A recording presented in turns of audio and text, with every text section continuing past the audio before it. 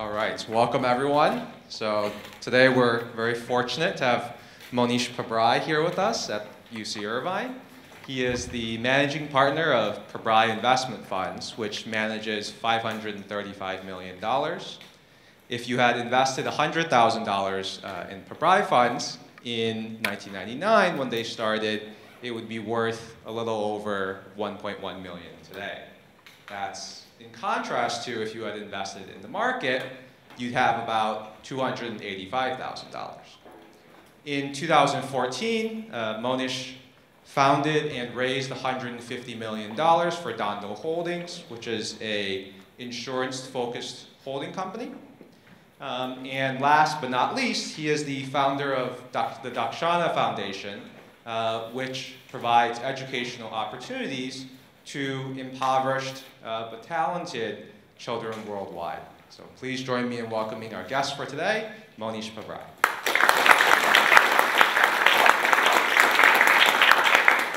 Thank you, Professor Yang. Can everyone hear me okay? Yes. All right, great. Well, it's great to be back, and just maybe a quick show of hands. I'm not sure how many of you were here last year. Maybe just raise your hand. We've got a brand new audience, good, so we can reuse the same jokes, which is good. That's great. So some of you might have seen the talk on YouTube where we focused on Coke last year, and so this year we'll try to go further back because the Coke investment at Berkshire Hathaway came from some of the lessons they learned from See's Candy, the purchase of See's Candy in '72. But we'll go further back from there into the mid to late '60s, and then kind of take it from there. And there are a number of rich lessons in some of the journey that some of these folks took over the years, and I think that there's a lot of that can be applied to the likes of yourselves as you embark on your careers and such. Whether or not you become full-time investors, I think it's always good to understand a few things about investing and allocating capital. So I'll go back, into the 40s, 50s, 60s. There was a company called S&H Green Stamps, and most of you probably were not born when the S&H Green Stamps were thriving. Maybe not even your parents were users of them because it was quite a ways back. But the S&H Green Stamps were really the precursor to what today we think of as airline miles.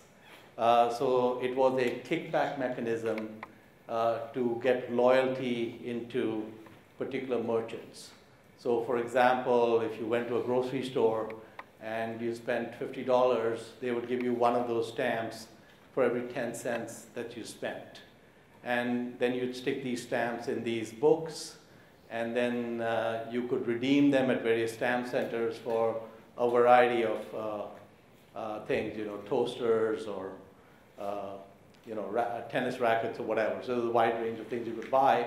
And so, with humans, kickbacks work. And they worked in the 50s and 60s and 70s, and they work today. I mean, a lot of the way I decide which credit cards I use and so on and so forth is determined by the miles and the deals that we get, probably similar to most of you. And but Green Stamps had a policy that in a particular geographic area, let's say for example Irvine, if one particular drugstore offered Green Stamps, they wouldn't allow competing drugstores to offer it. So they kind of created some exclusivity, and it also tended to direct business towards the drugstore that carried and offered these stamps. So the have-not drugstores, if you will, or the have-not grocery stores were not happy about this.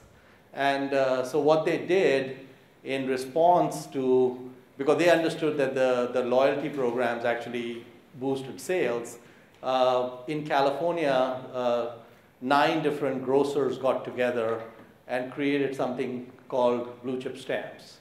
And so blue chip stamps basically said, we're going to, allow anyone who wants to offer these stamps, offer them, any merchant.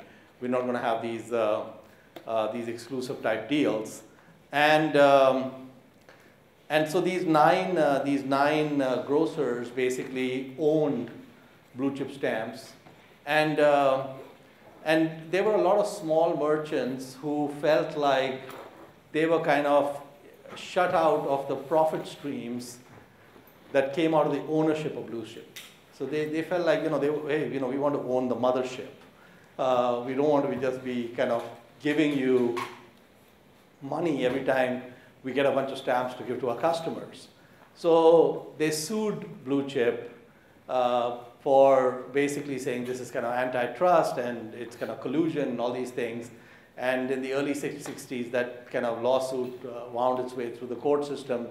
And by 1966, the court agreed with the plaintiffs that they were right and that blue chip should be more equitably held by all the merchants who offered it. So what they forced the company to do was offer ownership stake, shares of blue chip stamps, to all the merchants who were kind of purveyors of these stamps, if you will, and they gave it to them in the proportion of their volume in the last year. So there was a market created for blue chip stamps, and as a result of that market being created, blue chip stamps started trading on the OTC exchange. So you could actually kind of buy and sell shares of blue chip.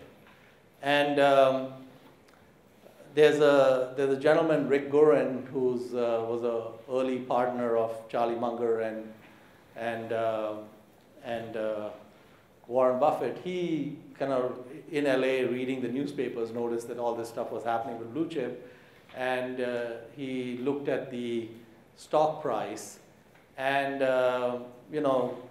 Rick is a very good value investor.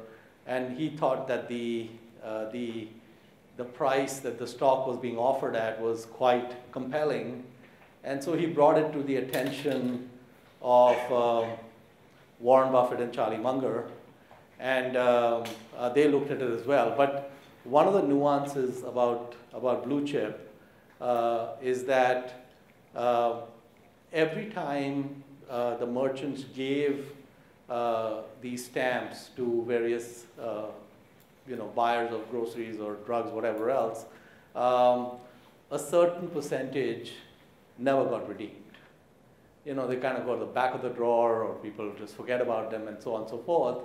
And so the blue chip business was very much like the insurance business, in the sense that with insurance, you collect premium dollars today, and then the claims come in sometime in the future, and sometimes you can be paying claims even 20, 30 years after you've taken the premium in. But in the case of blue chip, it was kind of like traveler's checks, where people gave you the money today, and sometimes those traveler's checks may not be cashed for a year or 2 years or 3 years or never, because they get lost, people never claim them, and so on and so forth. So blue chip had float, just like insurance companies have float. But one of the things about the blue chip float was, there was a portion of the float that what I would call permanent float. So if you look at the kind of the chart behind me, you see how the revenues of blue chip is going down, because it peaked kind of towards the late 60s, and then after that it kind of started losing its appeal. But you can see the float is multiples of the revenue. And the reason for that is that a certain percentage of the float is permanent, in the sense that, I don't have the exact numbers, but I would guess something like 5% of the blue chip stamps that were issued never ever came back for redemption. And in fact, my friend Alex is sitting there with a whole bunch of these blue chip stamps that never came back from redemption. And as a gift for you guys coming today, he's going to give you some stamps. So, keep one packet for yourself and then pass it on to your neighbor, if you will. And so there's about approximately $50 or $60 million of these stamps, which are now gradually making their way through Etsy and eBay. which never got redeemed, okay? And so in '67, when Rick Goren looked at this company, the company had about 50 million in equity, which was like, the book value of the company. The stock was trading at 40 million. And they had another approximately about 100 million of OPM, other people's money, that they were holding, which was the float of blue chip. And out of that 100 million, my estimate is something like 50 million of that was never going to be redeemed. So that was kind of like found money. So basically, you were able to buy a company with $1 of assets for 40 cents. It was available very cheap. And so when Rick Goren brought it to the attention of Warren Buffett and Charlie Munger, and they looked at it, they said, yeah, this is great. But they also noticed that the way the blue chip float and equities were invested was useless. The people, these grocers who were on the board, really didn't have a clue about investing. And so they knew that they had to basically, in effect, take control of the company and then get control of the investing. So what they did is from 1967 to 1970, over a 3-year period, a number of different entities, like the Buffett partnerships, Warren Buffett personally, Berkshire Hathaway, Wheeler Munger Partners, Rick Goren, and then an entity called Diversified Retailing. All these companies, all these entities together invested about $24 million, and they got 60% ownership of blue chip, and they got control of the company. And first, Charlie Munger went on the board, then Rick Goren went on the board, and then Warren Buffett. So there were 3 of them, all 3 of them on the board. And then they took control of the investment committee and sold everything that these guys owned and started to kind of redo everything. And one of the things that happened when they took control was one of the entities that bought about 6.5 million, about approximately a little more than 27% of the 60%, was a company called Diversified Retailing. So what happened is that Warren Buffett, a guy named Sandy Gottesman, who's on the board of Berkshire Hathaway now, and Charlie Munger formed this company called Diversified Retailing. 80% was owned by Buffett and the the Buffett partnerships, 10% by Gottesman, and 10% by the Wheeler Munger partnership. And they had raised $5.5 million of debt with the help of Goldman Sachs to buy retail operations. And actually, they bought a department store in Baltimore.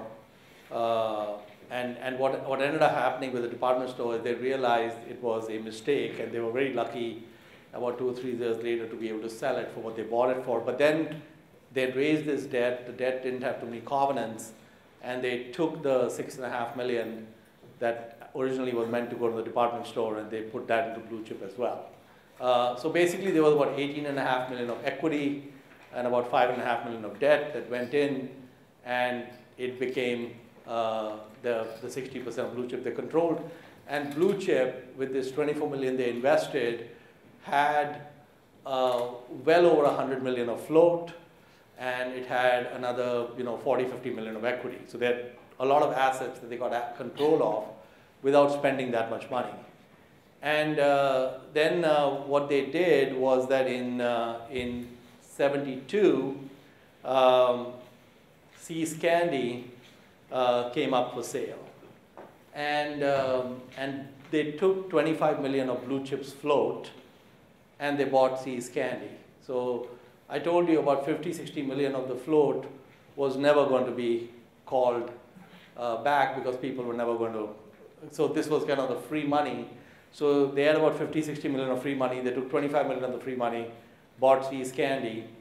Then a year later, there was a savings and loan that was trading well below liquidation value, sitting at half a book value, Wesco Financial, where they again invested about 25 million and bought eventually about 80% of Wesco, again using the float money from Blue Chip. And then in 1977, the Buffalo Evening News, which was a newspaper in Buffalo, came up for sale, and that was bought for about 33.5 million. And from like 72 to 77, See's Candy had generated quite significant retained earnings, about 4 or 5 million a year. So they used the retained earnings of See's Candy plus some more float from Blue Chip, and they bought the Buffalo News. And then the Buffalo News ran into a lot of trouble. So they had 5 or 6 years of losses. I think they lost about 12 or 13 million. All of that got covered with the earnings from See's Candy. So they had a lot of union problems. They had strikes. Then they got their competitor sued them because they started a Sunday paper to compete with the other paper in Buffalo. So they went through a lot of turmoil for 5 or 6 years of the Buffalo News. But by 1982, everything had settled down. The competitor had gone out of business. And 82, their earnings were 19 million pre-tax. So on a business they bought for 33 million, 5 or 6 years later, you were making almost half of that. And in a few years, the Buffalo News was making 50 million a year pre-tax. So it became a nice home run. So when you look at what happened with Blue Chip stamps, with these 3 companies, with See's Candy and Wesco Financial, and then the Buffalo News, you had about, the original 24 million, in effect, gave you all these 3 businesses. And then in 1983, they merged these businesses into Berkshire Hathaway. And that's how Charlie Munger got to owning 1.5% of Berkshire Hathaway. Sandy Gosman also got a significant portion, and so on. And so every 13 shares of Blue Chip in 83 gave you 1 share of Berkshire Hathaway, which is now around $250,000 or so. And the 60% of Blue Chip that costs about 24 million is today sitting at about 60 billion. So it was a very significant increase. But when you look at the, I told you that about 5.5 million was debt when they raised from Diversified Retailing. So the group that put the money in from Diversified Retailing, so every dollar you put into Blue Chip between 67 and 70 today is worth about $2,500. But every dollar you put in through Diversified Retailing is worth about $18,000, and which is why we got a bunch of billionaires out of all of this. And so that was basically the interesting saga with Blue Chip, and how the original business, Blue Chip itself, went to almost immediate decline. So it had revenues of about north of 100 million in the late 60s, and by the late 70s, those revenues were down to about 20 million, and then further down, I think in the 80s, it was down to 10 or 20,000 before they, basically shut down the company and such. And then all we have are the remnants, the stamps that all of you've got. But another interesting thing that happened then was that they bought Wesco Financial as a very cheap asset for 25 million. It was probably worth 40, 50 million in 73. And almost nothing they did with Wesco moved the needle that much. It wasn't such a great investment. But in 1988, 14, 15 years after they bought Wesco, the government had set up Freddie Mac, and they were going to allow public ownership of Freddie Mac shares. Fannie and Freddie were up and running, but they only allowed S&L, Savings and Loans, to buy Freddie Mac shares. So you had to be an S&L to buy Freddie Mac shares, And any SNL could buy, a savings and loan could buy up to 4% of the Freddie Mac shares outstanding. So Wesco owned mutual savings, which was a savings and loan, and they maxed the 4%. So they invested 71 million into Freddie Mac shares. So you make this investment in 73, you do a few things, nothing really moves the needle much. 88, you make a single investment, 71 million. In the year 2000, they sold the Freddie Mac investment. So they sold it for 1.4 billion, went up 20x. Plus they had another 600 million in dividends, so it became 2 billion. And then that money in 2000, if you moved it to Berkshire at around that time, you would have something like a 4x on that. So 70 million becomes something like 8 billion.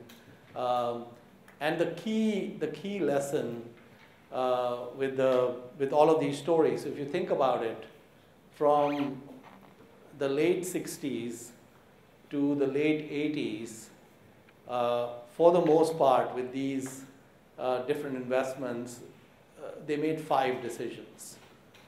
There were 5 meaningful decisions. So approximately a decision every 4 or 5 years.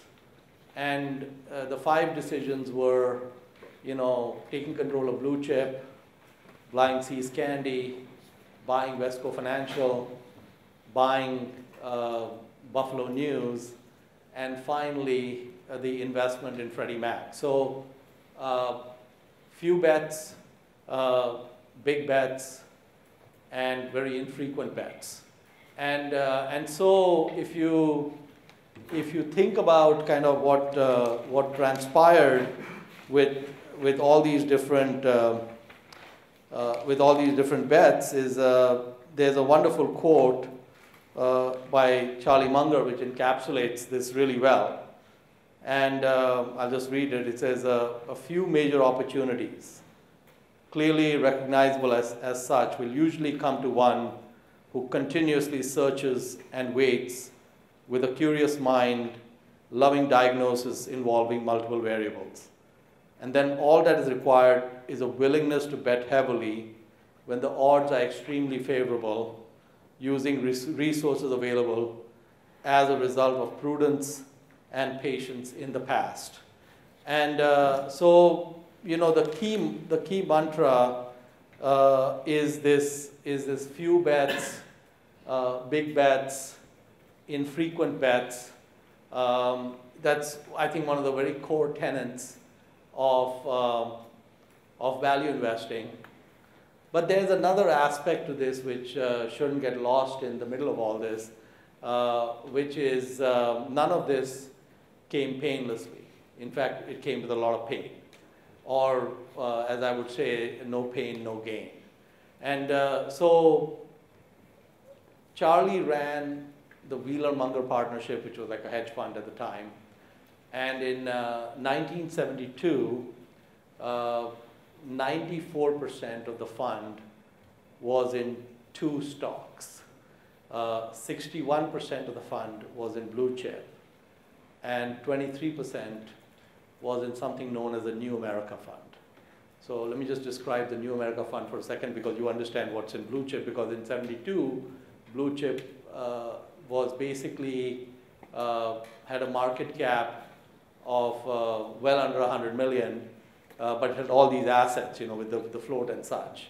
The New America Fund was a closed-end fund. It was actually originally called the Fund of Letters. So a bunch of kind of flamboyant businessmen, with the help of some brokers, raised about $60 million.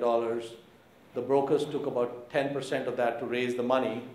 So off the bat, the investors lost 10%. So there was 54 million left in the fund. And then they started to invest it. And they didn't do a very good job of investing it. So what began as $10 a unit, and then because the quality of investments was so bad, that fund started trading at a significant discount to underlying intrinsic value. So you could, like, if you look at I don't know if you've discussed closed-end funds.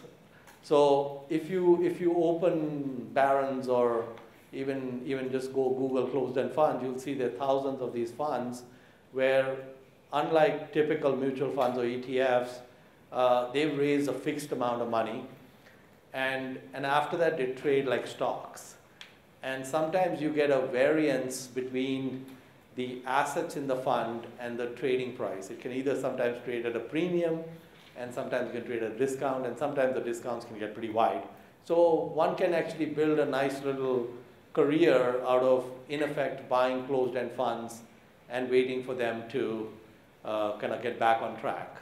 But so the fund of letters had dropped quite a bit in value, and well below the underlying assets. So Charlie Munger and Rick Gorin bought enough of the units to get on the board and then take control of the fund. So again, they got control of 60 million or 50 million in assets with just a few $1 million invested. And once they got control of the fund, they again liquidated the investments and started redeploying the money more intelligently. And so in 72, and they renamed it the New America Fund. 72, the New America Fund had a net asset value of $9.18. And by the end of 74, it had a value of $9.28, actually went up. But the price it was trading at was $3.75. It dropped a lot because 72, 74 was when we had the Nixon impeachment and all these price controls. We had a lot of the oil embargoes and such. There was a lot of ugliness going on at that time in the US economy. And the stock market had crashed. And so blue chip stamps, which had a market cap of not of 80 million in 72, by the end of 74 was trading at a market cap of 27 million. So if you just think about blue chip stamps at the end of 74, it already owned See's Candy, which they had bought for 25 million, and it also owned Wesco Financial that they had bought for also 25 million, both seriously undervalued.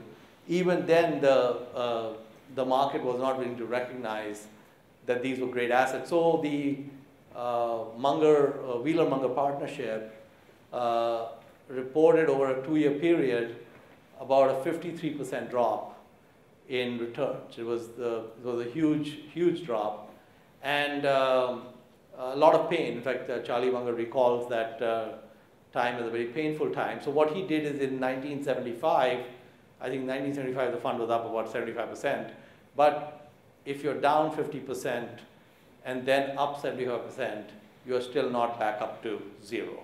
If you're down 50%, you need to be up 100% and such. So what he did was he liquidated the partnership.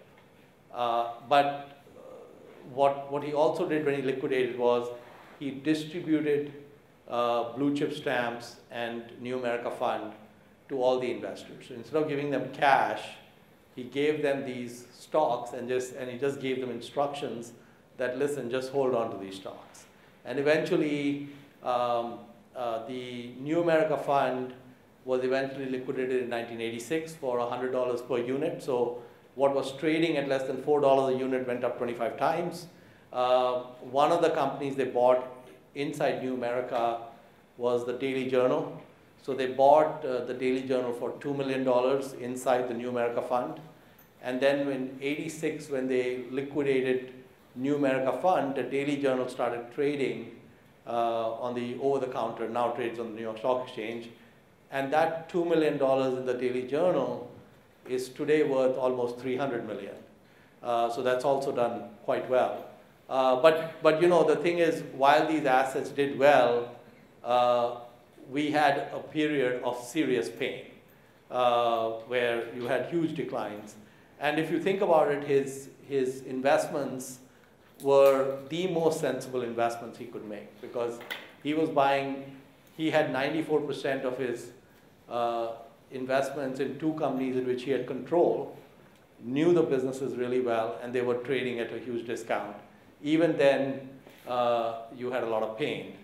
And so that's the other facet that one has to keep in mind, is that none of these things come that easily.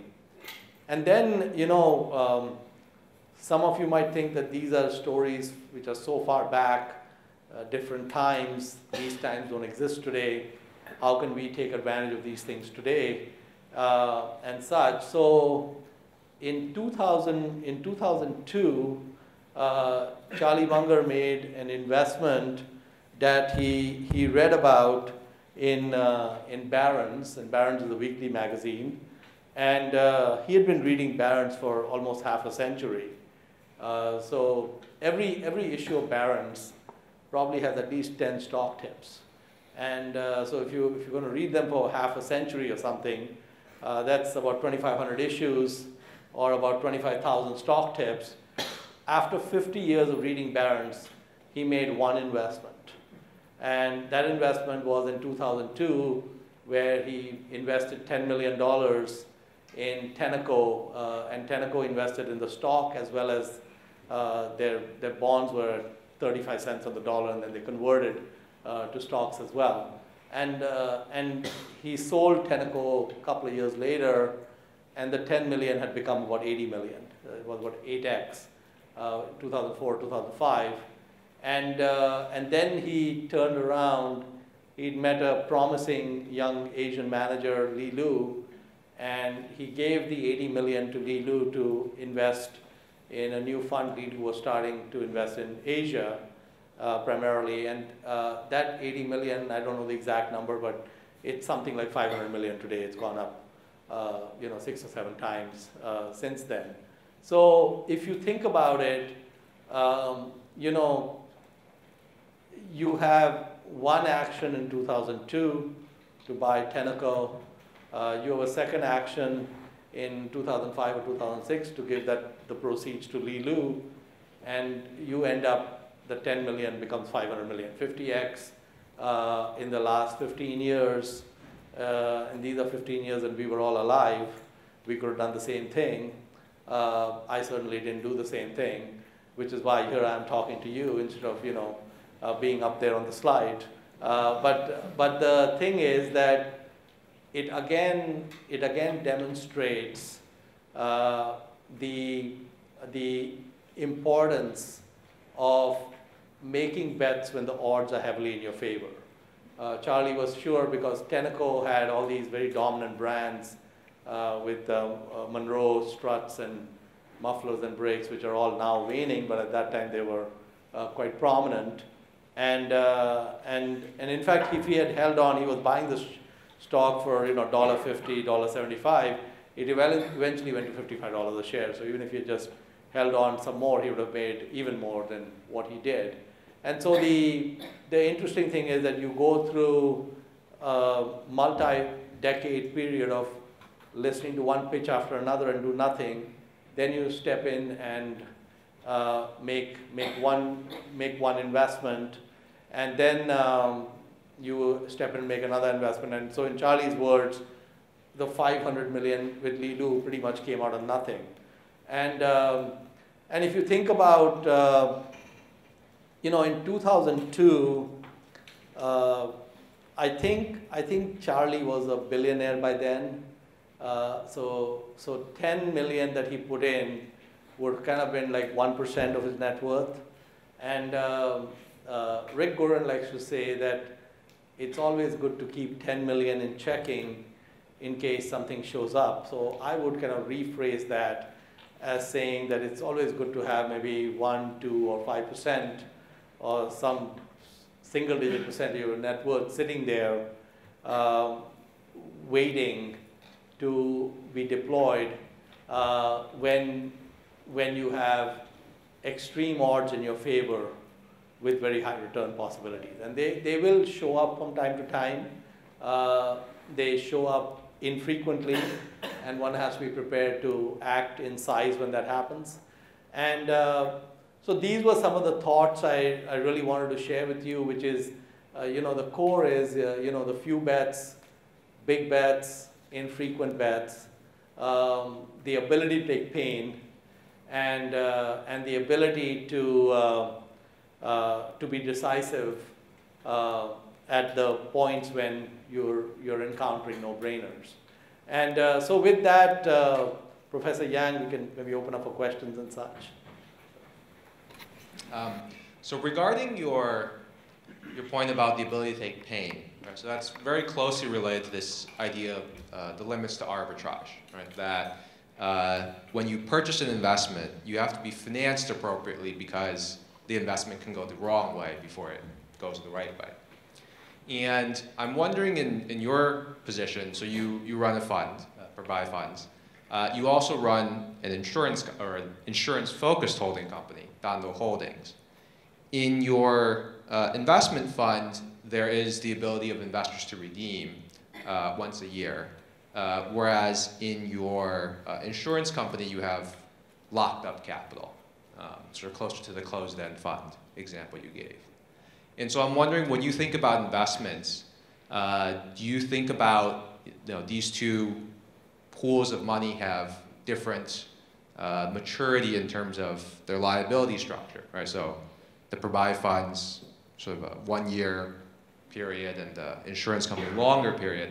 How do you think about which types of investments go in which fund, which pool of money to deal with this ability to take pain problem you mentioned? Sure, I think that's a good question. Well, I think that Dhandho Holdings, you're correct, it's like a closed-end fund, if you will. And inside Dhandho, we can own private assets. So for example, our insurance company is wholly owned, it's a private company. And we have a couple other private assets like that. We cannot do that in Pabrai funds because it's subject to annual redemptions. But other than that difference, I mean, I think there's a couple of differences. I think so Pabrai funds is purely public equities, which are liquid and such. And if people are redeeming capital, they have to give us some notice, and we can kind of get ready and arrange for that, not a problem. In the case of Dhandho, we've got a couple of layers. So we've got investments inside the insurance company, and that is very highly regulated capital. So we are regulated by the state insurance regulators, and we also have rating agencies that have various kind of mandates and suggestions in terms of how we might want to structure things. So there are, rightfully so, a lot of restrictions on what and how we can invest inside the insurance company. Pabrai funds has a lot fewer restrictions, but the biggest restriction would be that it needs to be all be liquid. And so there are different rules. But we can certain things can only happen in one vehicle. Some can happen in both vehicles, and I just kind of play with it as it comes, if you will. So. So my name is Kevin. I am currently a full-time MBA student here at the Merage School of Business. So one of the biggest takeaways I got from your presentation is that it takes an inordinate amount of patience in order to find out what are the good investments to undertake in, as by your example of the individual who looked through 50 years and made one investment within those 50 years. So for millennials such as myself who are used to the generation of smartphones and digital apps, who maybe don't necessarily possess that type of patience, which is probably something that may be developed, I'm not really sure. What are some tips or what are some words of wisdom that you would have for those within the millennial generation who would like to adopt this type of approach? Sure. All right, that's a good question. So what I would say is, I think investing is a great activity for a gentleman or lady of leisure, if you will. You should have something else that is your primary vocation, if you will, and this becomes secondary. I think it works really well when you don't have to think about, oh, I haven't done anything last week or the week before, and what am I doing?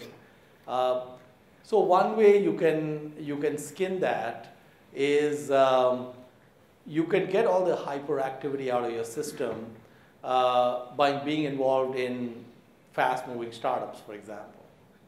You know, you could do you could have a day job which satisfies those cravings of, you know, lots of action and activity. But in your investing world, I think there is no way around the fact that patience is almost it's like a law of physics in investing. It's unlikely that one can develop a great track record as an investor if one is hyperactive.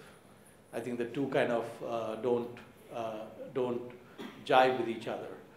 There are periods of time when lots of investments become available or certain sectors become attractive and such.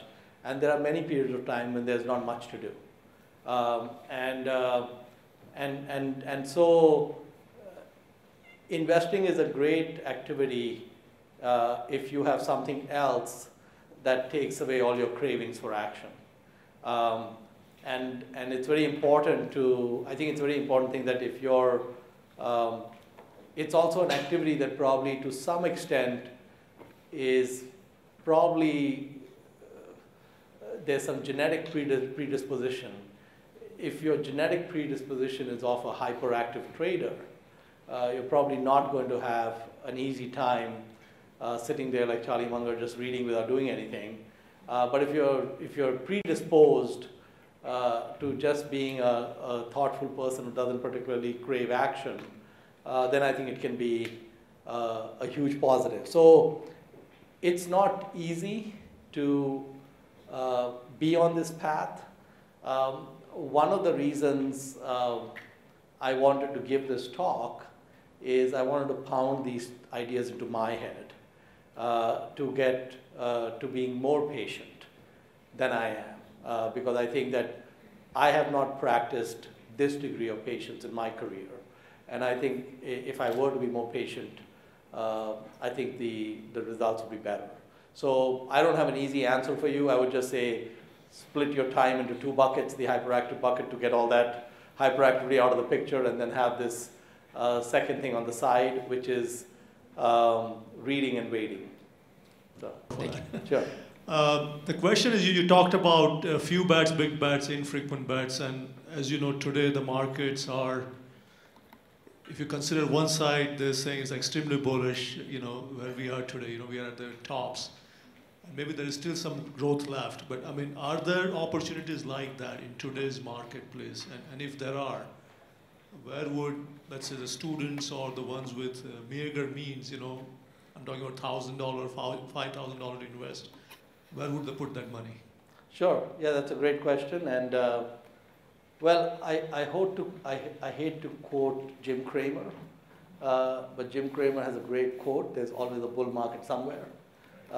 So there are, even if you just look at publicly traded equities, there are probably 100,000 stocks around the globe that are publicly traded. And there are probably several thousand of them, or maybe at least several hundred of them, that are in one way or another trading significantly below intrinsic value. And so in many ways it's a treasure hunt, or like Munger would say, why should it be easy to get rich? But I think that if one were intensely focused on that, one would get there. So I'll just give you a story from Warren Buffett's childhood when he was a teenager. So when he was a teenager in Omaha, he used to go to the horse racetrack. It was called the Aksarban racetrack. It's Nebraska spelled backwards. And he'd go after all the races had finished, and he'd collect all the tickets that people had left on the ground, which were all the losing tickets. And he'd collect them all, and then he'd carefully go through each one to see if some drunk had discarded a winning ticket. And once in a while, he'd usually find 1, 2, 3, or a few tickets that were actual winning tickets that had been tossed. And then because he was underage, he sent his Aunt Alice to the window to collect.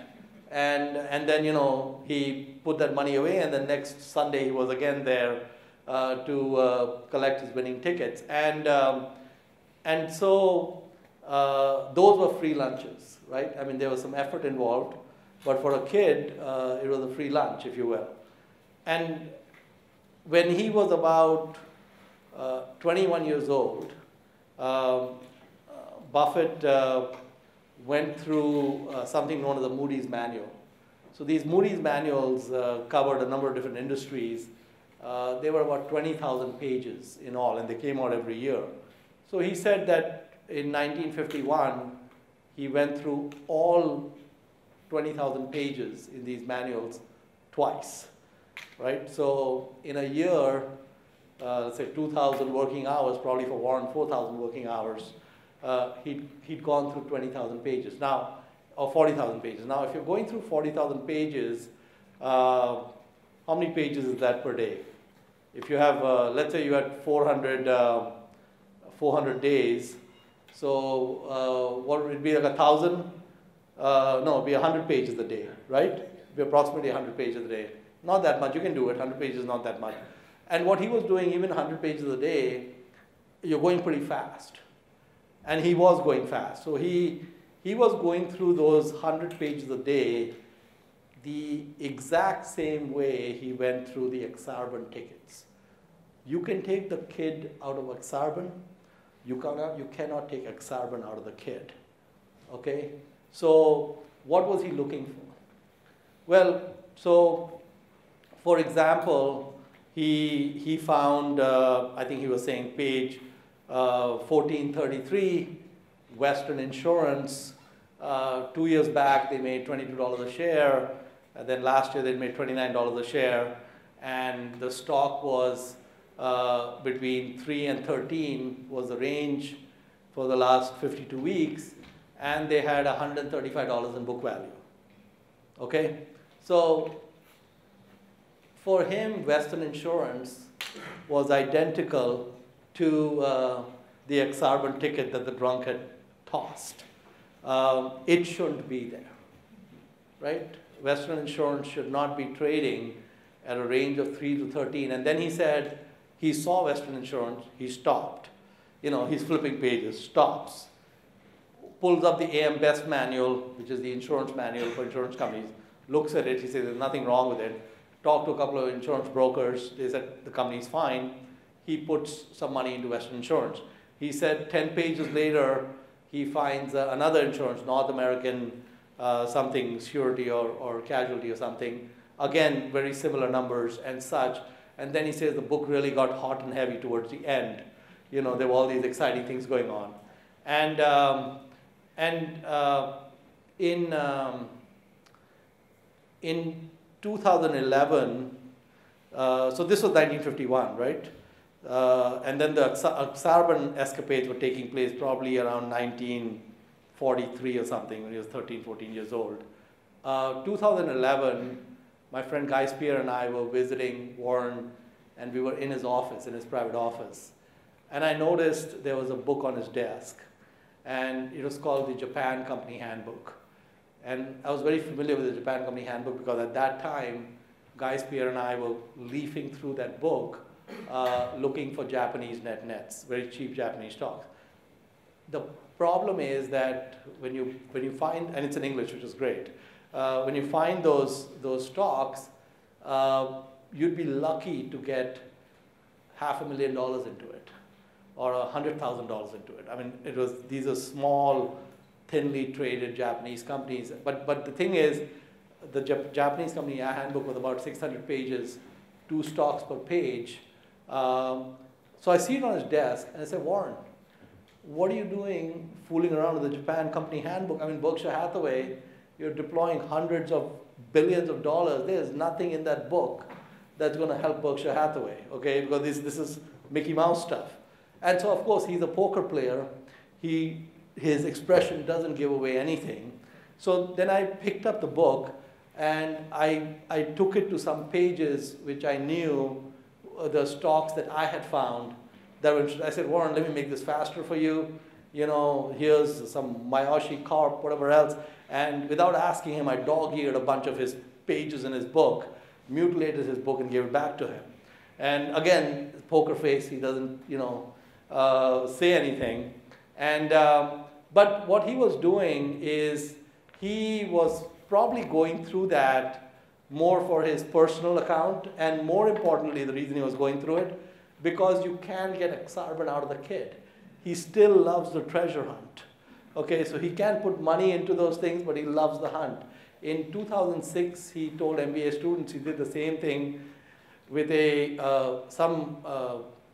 booklet someone sent him. Citicorp had put this booklet together of Korean stocks, and he found he made 20 investments off of companies in that book.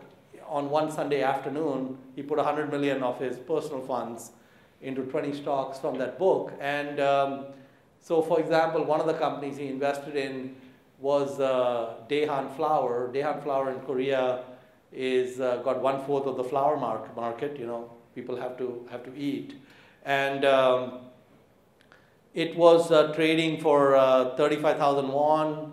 The last 3 years' earnings were like between 18 and 25,000 won, and it had 100,000 won in cash and investments and no debt.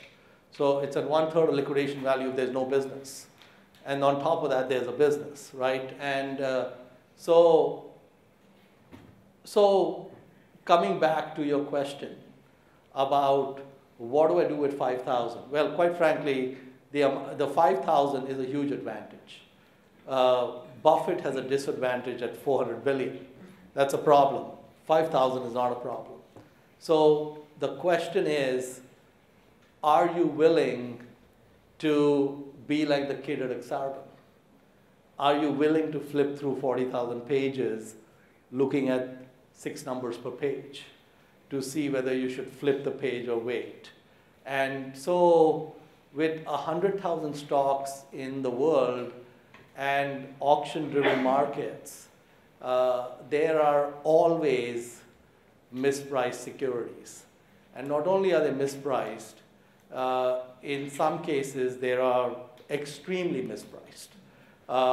2 years back, someone sent me a stock tip.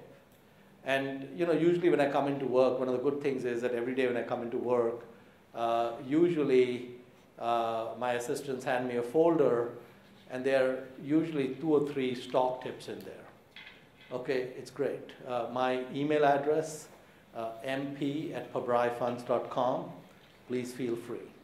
Okay, so every day I come into work, I look at my folder, and there they are, you know, 2 or 3 stocks I've never heard of that people have sent in, and I just look at 2 numbers, and then it goes in the garbage. But before I send the garbage, thanks a lot, you know, appreciate your sending it. But I look at 2 numbers. I look at the price the stock is trading at, which is normally mentioned in there, and the price the person is saying it should be trading at, right? If those 2 numbers are not apart by at least a factor of 5 or 10, I'm done. So unfortunately, every day when I come in, this is what happens. Some guy has sent me a 15-page elegant write-up, immaculately done, a lot of charts, etc. I'm just looking for these 2 numbers. The stock's at 13, and after 10 pages, it says it's worth 18. What do you think I do, Sanjay? Thank you very much, warm regards. But don't let that dissuade you. All I want to say to you, please don't send it to me unless it's at least a 5x, and preferably a 10x, and ideally a 100x delta between those 2 numbers. Because you know we need to get to Tenneco, right? But the thing is, almost exactly 2 years ago, some person I'd never interacted with sent this 10-page, very well-written report. I looked at the 2 numbers. the two numbers were apart by a 10x.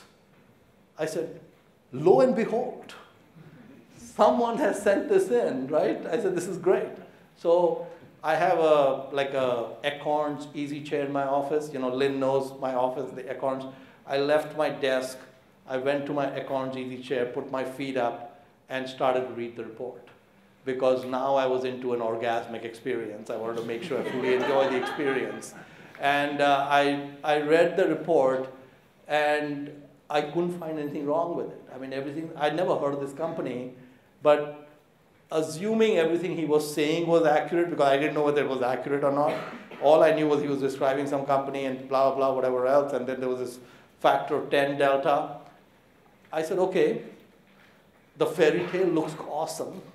Now let's see if the fairy tale is true. So all I did was I spent about 2 hours just checking every number. I just opened up Google Finance and opened up a few other websites, and I just went through the company's website, and I just checked, okay, he's saying debt is so much, is the debt so much? It's non-recourse, is it non-recourse, blah, blah, blah. I just went through the checks, and after 2 hours, I looked and said, I'm done. Everything is there, there's nothing more to do. And I put 20 million of Pabrai funds into the company. It's now at, I think, north of 50 million. And I think we probably will get 100, maybe north of 100, might even get 200 million out of it. We'll see. And the guy who sent it, I still haven't met him. I did thank him. And I said, please keep them coming. And I haven't seen anything else from him, but if I see something from him, I'll definitely go back to my accounts chair to read what else he has to say. So the bottom line is that if one were to be unreasonable and say, I only want 10 baggers or 5 baggers or whatever else, they're going to show up. As long as you're willing to be patient and be unreasonable about it.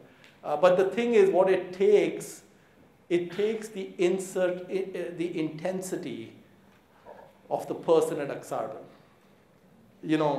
That's a very unusual teenager who's doing that. And that's a very unusual 21-year-old who's doing that. I don't know any investment analysts who pound through 40,000 pages. Maybe they do, but I don't know them. And who are going through to the intensity that Buffett went through. And one of the things is that Einstein used to say that compounding is the 8th wonder of the world. And the reason he said that is that, so Sanjay, if you have $1,000 and you find one of these 5 baggers, let's say even every 10 years, right? And you start at the age of 20 and you're dead at the age of 80, for example. So you got 6 decades, right? Every decade, your money multiplies 5x. So 5,000 becomes 25,000 when you're 30. It becomes 125,000 when you're 40. And it becomes 625,000 when you're 50. It becomes a little over 3 million when you're 60. It becomes 15 million when you're 70. And you got 75 million when you're 80 and dead. And that's over $1,000 or $5,000, right? So we don't need, this is the magic of compounding, is can you find one 5-bagger every 10 years? You've got, at least 20,000 hours in 10 years if you just work 40 hours a week to find one. One should be able to find one. So that's the name of the game. Other questions? Give the students a sense of the work involved. In the Japan example, where you were looking at very cheaply priced Japanese stocks, I imagine you must have looked at a bunch of perhaps other countries or elsewhere in the Japanese market. So how many pages or how many hours of work would you say went into for every one idea that came out to be? Well, so the thing is that the Japan, I was interested in looking at Japan because at the time, if you just looked a little bit at the Nikkei and what had happened to it, I mean, it's gone through a long period of doing nothing, you know. And Japanese companies have governance issues. They sit a lot of cash. They don't give it out. There are definite negatives there, but cheapness gets over a lot of negatives. So there are faster ways to do that. I could do exactly what I was doing with the Japan company handbook with Capital IQ. That's, I think, I don't know, 18,000 a year or something. But if I use Capital IQ, which is how I'd actually got to the company that marked in Warren's book, is I'd actually taken a shortcut. And then I tried to get Warren to get interested in Capital IQ. He had no interest. I think the reason he had no interest, he just loved the treasure hunt and such. So, it didn't take that long. You know, this is the funny thing about the market. So those bargains should not exist. You know, you have some portion of your time in the class that goes on efficient markets. You know, if markets are fully efficient, these things just shouldn't exist. You know, it's a classic, like the University of Chicago, the professor's walking, his student points out there's a $100 bill on the ground. He says that's not a real $100 bill, because if it was a real $100 bill, it wouldn't be on the ground. And so markets are almost fully efficient, but they're not fully efficient. And there's a huge gap between those two statements. And Buffett has a saying that I'd be a bum on the street with a tin cup if markets were efficient. So it is not so much, I don't think it would take that much time. I think it's a question of whether one has the fortitude to buy, because you're going to be buying things that you've never heard of, companies you've never heard of, whose stock prices haven't moved in a long time. You would have to sit there and watch paint dry for many years. Are you the kind of person who loves to watch paint dry? How many people love to watch paint dry? Please raise your hand. Alex loves to, he's in the real estate business. He paints the wall and just sits there and watches. Is that what you do, Alex?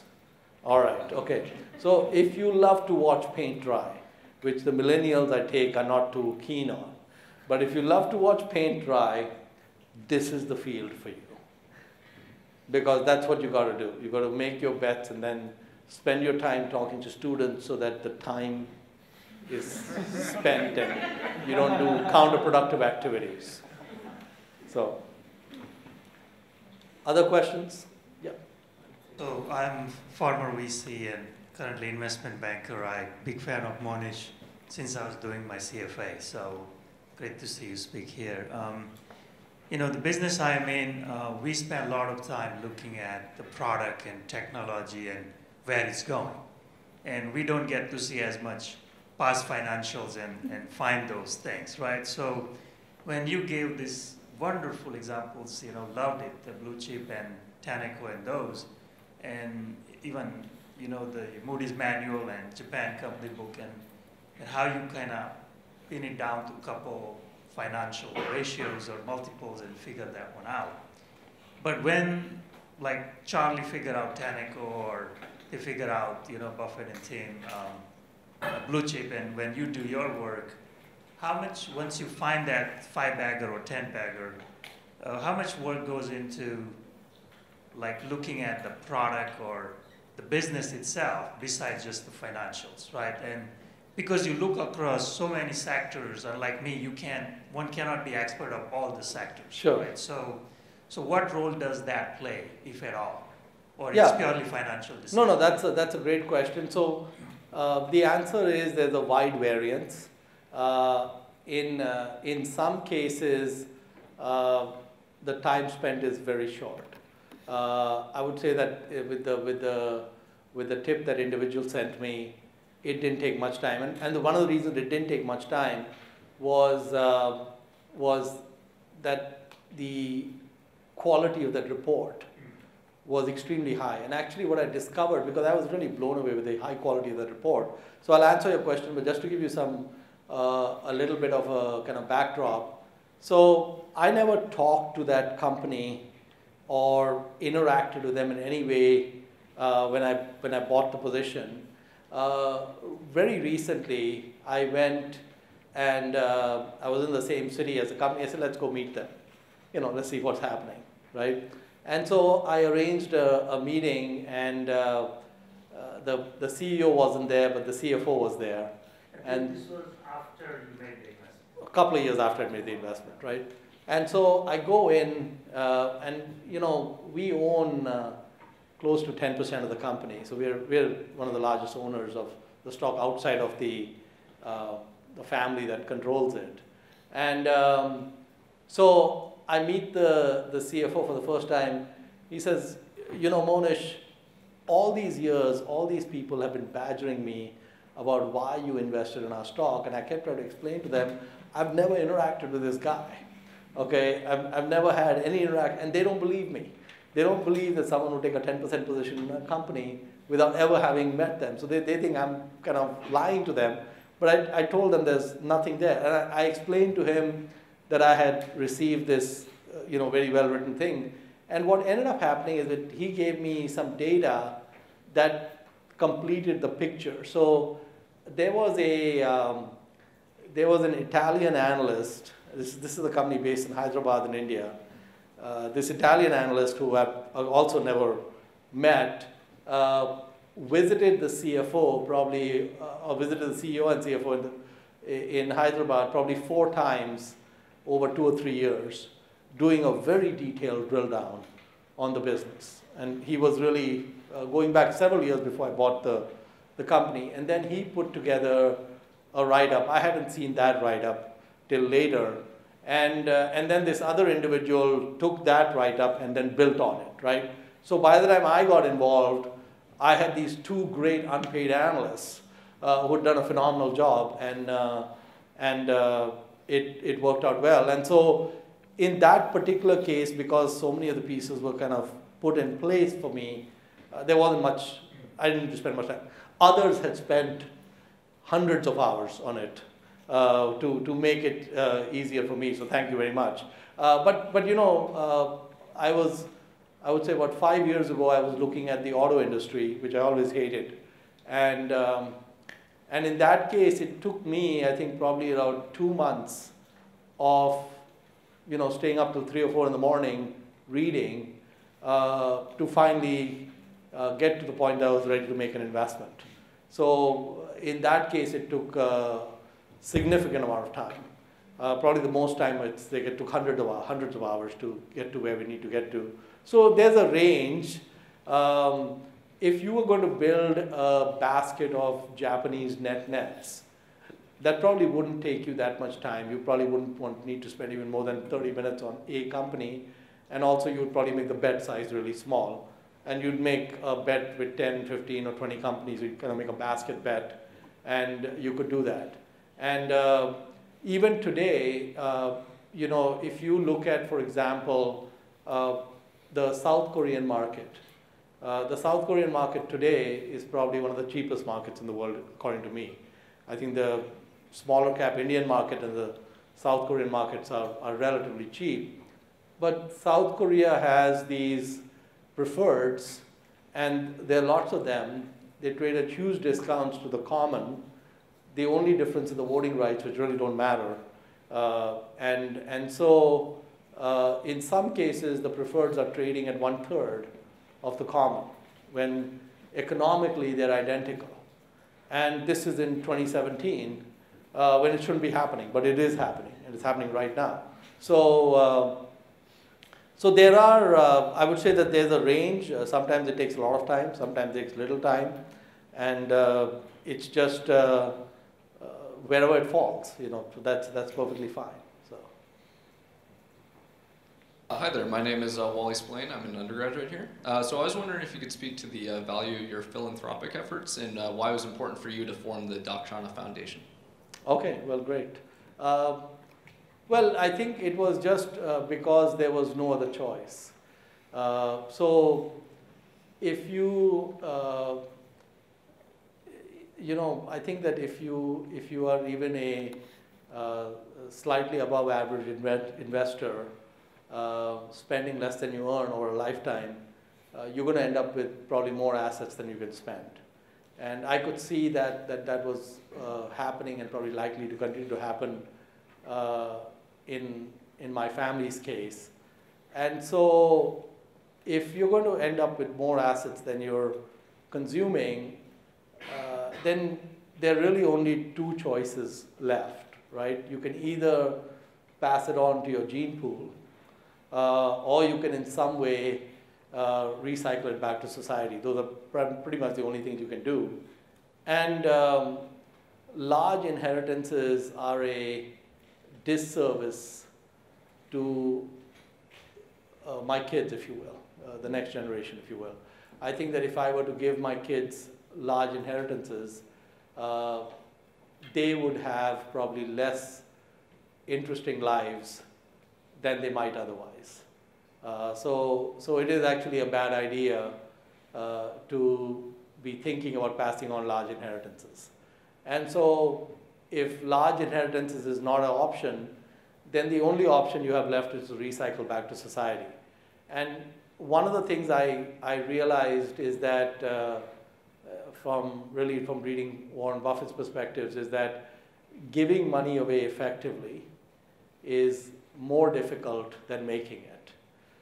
Because the types of things, if I'm going to make an investment, I can look at 100,000 stocks and find something that's kind of weird and no one likes or whatever else and make that investment. But if I'm going to try to improve society, the kinds of things I have to work on are things like poverty or, environment or health. And these are problems and issues that have been intractable in getting solved, even with trillions of dollars being spent by various entities, governments and such. So these are tough problems. And so understanding that giving money away is more difficult than making it, I didn't want to wait till I was very old before starting to kind of figure it out, if you will. So we started Dakshana, my wife and I started Dakshana about, I think about 11 years ago. I was in my early 40s then. And the reason to start then was to really have at least 10 years where we could fail, but learn from those failures and then start getting better. So that was the idea, is that we started giving away 2% of our net worth, I think about 10 years ago. And it was a small number that wouldn't affect us if it didn't work, but it gave us enough money to have meaningful experimentation. And what ended up happening was that we didn't have really any meaningful period of not having traction. It took off right away. And we were very lucky. We got a great partnership with the government of India, got a great team, and it took off quite well. And so now it's way past a startup. It's getting to scale and such. And so and we had opened it in the middle to others to contribute. So I think Dakshana now, for example, has an annual budget of a little over $3 million. About half of that comes from my family. The other half is coming from other folks. And that number will keep growing. So it's actually created meaningful change for a significant number of people. So it's worked out. And so that was the kind of the thinking, was that there was really no choice. And now I think the goal will be over time to gradually kind of increase the percentages and the numbers and so on, and see. But the thing is that what I've always assumed with philanthropy is be very willing to fail. So in many ways, it's the opposite of investing. What one ought to be doing with philanthropy is to swing hard at the fences, swing for the fences, even if the odds are that you'll miss, because it's really the only way you can kind of bend the trajectory. And that's what, if you look at, like, for example, the Bill and Melinda Gates Foundation, they're trying to swing for these things like the vaccines for malaria, or hundreds of millions of toilets and so on in India. So they're trying to go after major things with some significant innovations, knowing that there's a high chance of failure. But the good news is that if you succeed, then you move the trajectory, which is great. So that was the kind of the thinking behind it. So one of the takeaways that I got from your presentation with regarding the blue chips, where about 50% of people don't ever redeem their tickets, was that, you know, that's one of the habits that, you know, people have by going through that experience, and within the industry you can sort of define that as like a core element and a core result of the business. So I sort of take that back to when I think about learning about value investing in my class, in my classroom setting, which is that, you know, before undertaking any type of investment, you have to like really, really know the business inside out, like the core about how it operates, how does it generate and maintain profitability, so on and so forth. And so I was wondering, from your point of view, how does that approach really take place when we look at a diversified business or like a conglomerate? Like take, for example, GE as a large company that really diversifies into many, many verticals. How would you really take the principles of value investing and put it onto a large company with that kind of diversification? Sure, that's a great question.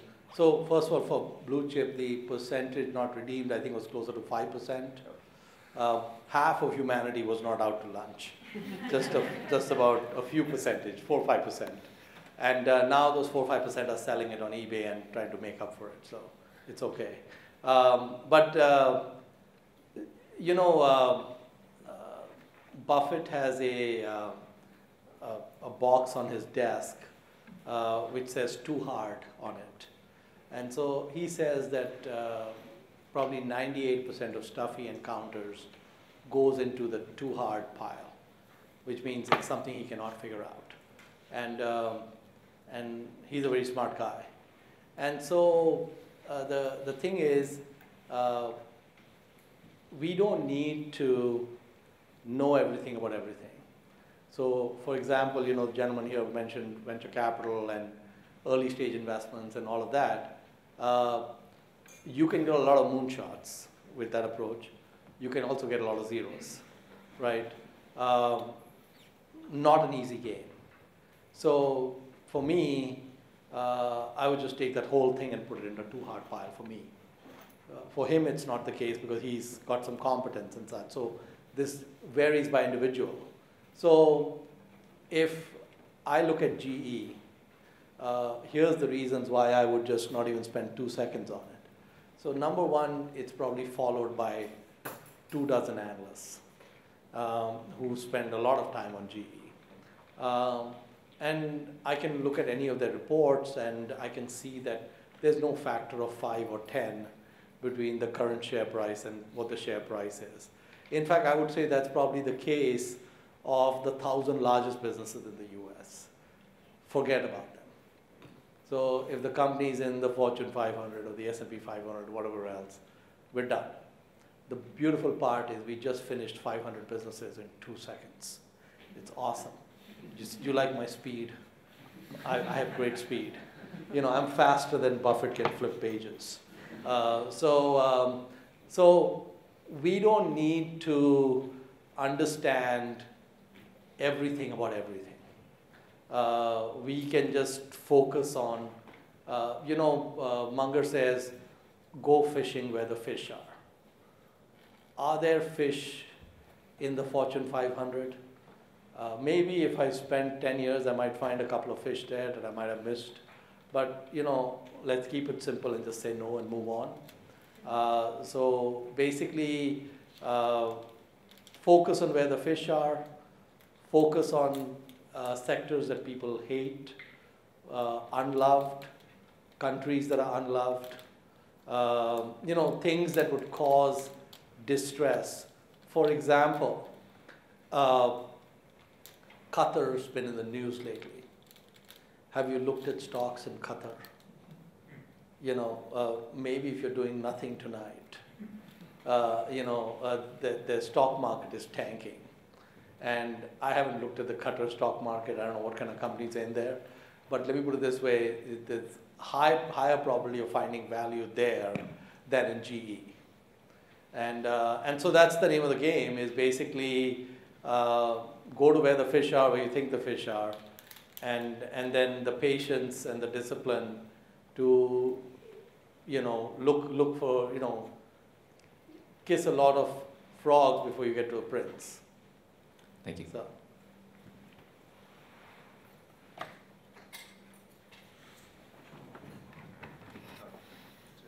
That's good, there's another microphone.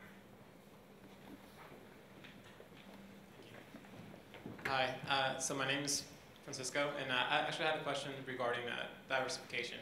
So I know your strategy is more of kind of like equity long value investing, but within like an ever-changing world where industry trends might change or competitive advantages might disappear, what's your opinion on diversification? Like, how many stocks is enough for your portfolio, for example? Yeah, I mean, I think it depends. It depends on your degree of conviction. I mean, I would say very few of us can get to Munger's degree of conviction, where 2 stocks are 94%. But Charlie Munger says that if you owned in a small town in America the McDonald's franchise and the Ford dealership and the best office building in town and the best apartment building in town, let's say those are the 4 assets you had, and you could own fractions of them. So you may not be rich enough to own all 4 completely, but you could own 5% of a McDonald's or 7% of a Ford dealer or something like that. His perspective was that a portfolio which had those 4 assets in a place like, let's say, Peoria, Illinois, middle of nowhere, would be enough to make you quite wealthy over a lifetime. And so if some person looked at that portfolio, they would say there's extreme geographic risk because everything is in one town, right?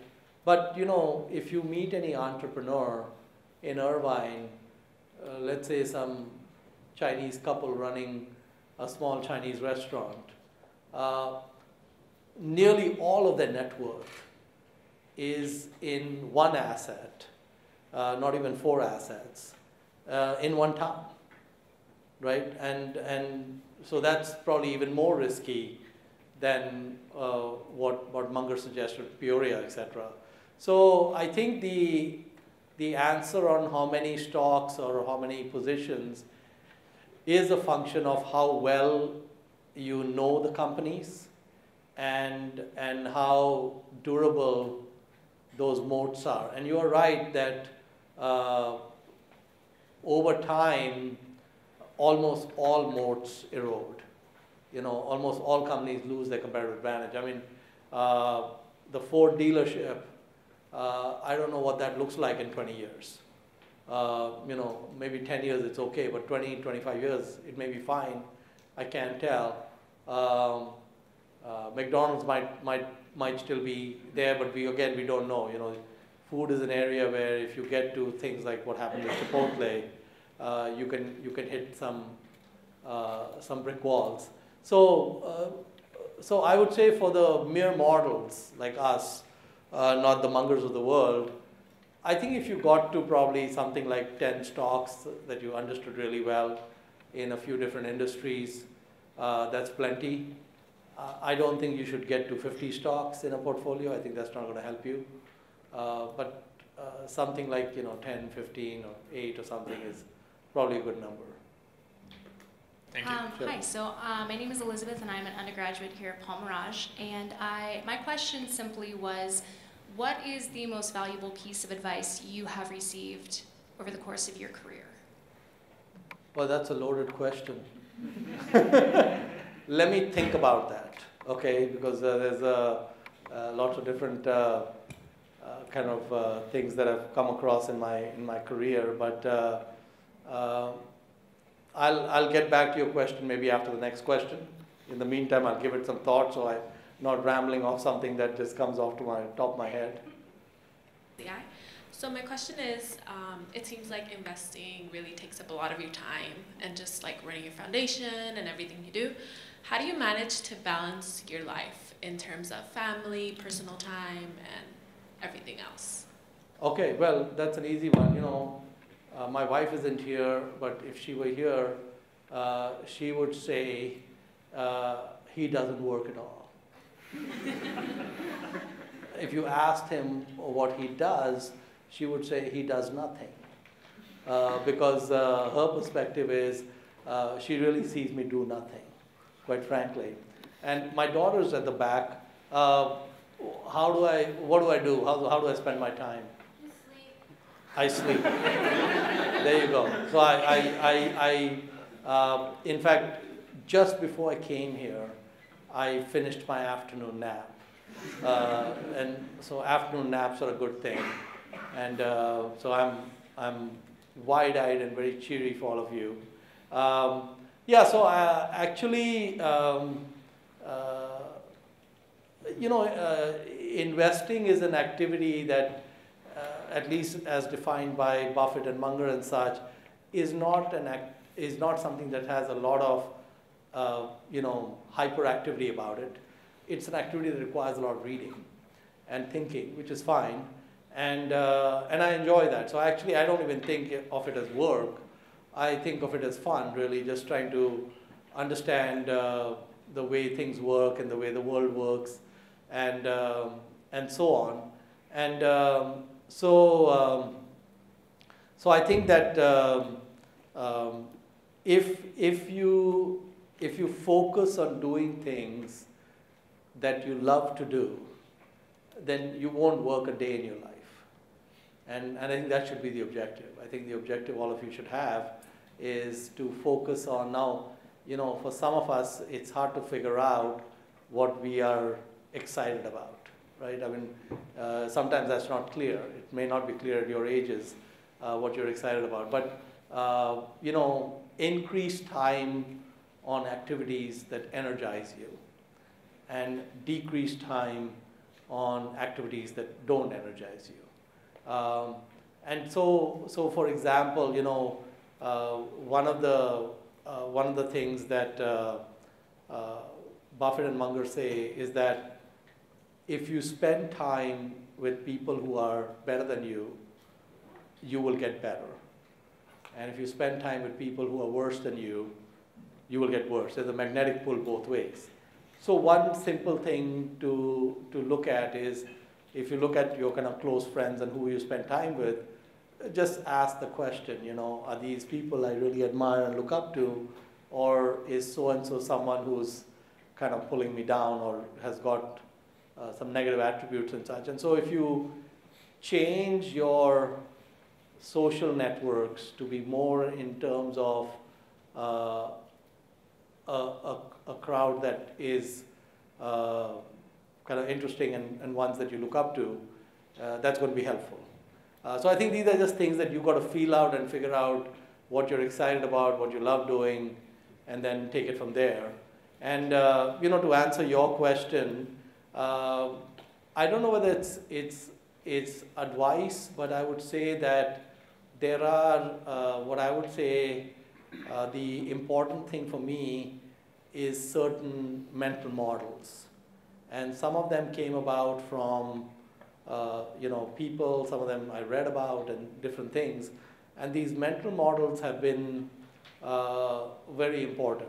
So for example, one of the mental models that I think might be useful to this group is that there are 168 hours in a week, and when you start working full time, your employer is expecting you to show up for around 40 hours, 40 or 50 hours or something like that. And if you live close to where you work, then you won't have much time with commutes and such. And even if you take out time for everything else, eating, sleeping, and etc., there's probably at least another 40 hours available to you for other activities. You can spend it a number of different ways. And one way that the second 40 hours can be spent is it can be spent on your passions, if you will. It could be spent on getting a startup off the ground. It could be spent on, in Sanjay's case, investing that 5,000. So in 10 years, it becomes 25,000, right? So there is a chunk of time all of us have. And in my case, you know, I only had one employer, but when I knew I wanted to do a startup and leave, I didn't just leave because I didn't have any money. I used this mental model. So what I did is I basically reduced my intensity of work for the employer to be just above firing level. You know, I was no longer interested in being employee of the month or employee of the year or anything like that. I wanted to take it down where I was just above, that he's not so bad that we're going to fire him, but that's about all we're going to get out of him. And I spent all the time, early morning before I went to work, in the evenings when I came back, and weekends, on getting my startup off the ground. Right? I put all my energy there. And it took about 9 months of running this kind of dual life, by which time the startup had some revenue. I had 2-3 months of visibility, and I resigned. And when I resigned, my boss said, we couldn't figure out what happened to you in the last 6 or 8 months. I said, yeah, exactly. I said, my point was to just, focus. He said, yeah, it wasn't so bad that he wanted to fire you, but you were just gone. There was like there's something missing. I said that was exactly the point. I wanted to be just above firing level. And so the mental model of that you can do 2 things at one time within the same week is an important one. The mental model of understanding that compounding is the 8th wonder of the world is an important one. There are a few of these models which basically become important. Another mental model I probably got late in life, probably when I was in my mid-30s, is that humans want the truth. They don't particularly care what it is. So, for example, let's say I did something untoward or negative, or I had some results that were not that great. If I am absolutely candid about owning up to those, generally speaking, as humans, we know that we're subject to screw-ups. And so something that I didn't understand was that people don't particularly care that you screw up. What they care about is that you're candid about the screw-up. And so what I found is that when you have candor around screw-ups, you strengthen relationships, and you actually deepen trust, and all those things have huge positive impacts long term. So these are, I think that Munger is kind of, what I learned from Charlie is to be a collector of mental models. And one of the reasons why these mental models become important, because our brains are kind of very screwy in terms of how we process things. There's a lot of kind of glitches in it. And so these mental models help us get around a lot of these glitches. And so that's kind of what I would say is some of the things to think about. So, yeah, go ahead. I actually was going to ask the similar question like her did. So because as I know, as an entrepreneur, it's really hard to balance the work and life, but I think you already gave the perfect answer for that one. So another question I have is, I'm interested in that, did you have any investment in China's market? And how do you think about that? I do have, I think we have one investment in China, and I think one investment in Hong Kong. And I mean, these were, the Hong Kong one was easier because everything was in English. It was easy to kind of go through it. The Chinese one, I got some hand-holding from some benevolent Chinese people, which is great. But no, my biggest handicap with those markets is, to a large extent, it falls in a too hard pile. So I would say you would probably have a serious advantage over me on the Chinese market, and such. So the important thing I think in investing is you know, to always stay within circle of competence and always focus on things that you really understand. You know, Munger gives the example of one of his friends who's a billionaire, John Arriaga. So John Arriaga only invested throughout his career in real estate within a few blocks of the Stanford campus. So his whole career, that's all he did was make investments around us. And usually he was buying when things were pessimistic, and he was selling when they were euphoric and those sorts of things. And he never over-levered. And over time, those investments did really well. So if you think about kind of circle of competence of a person like John Arriaga, well, it's not even real estate. It's not even California real estate. It's not even Northern California real estate. It's not even Bay Area real estate. It's real estate just around Stanford. And so a person who just understood real estate around Stanford from a standing start becomes a billionaire, right? And so that's kind of the nature of the world, is that specialization is a huge advantage. And so even something like the Chinese market is probably too broad. So I think the narrower you can get and the more intensity you can bring to it, the better off you're going to be. And so that's the key, is within circle of competence and depth of knowledge in there. So. Okay. Hi, my name is Lisa. I'm also an undergrad here. And I noticed that one of your investing principles is that to invest in high uncertainty companies.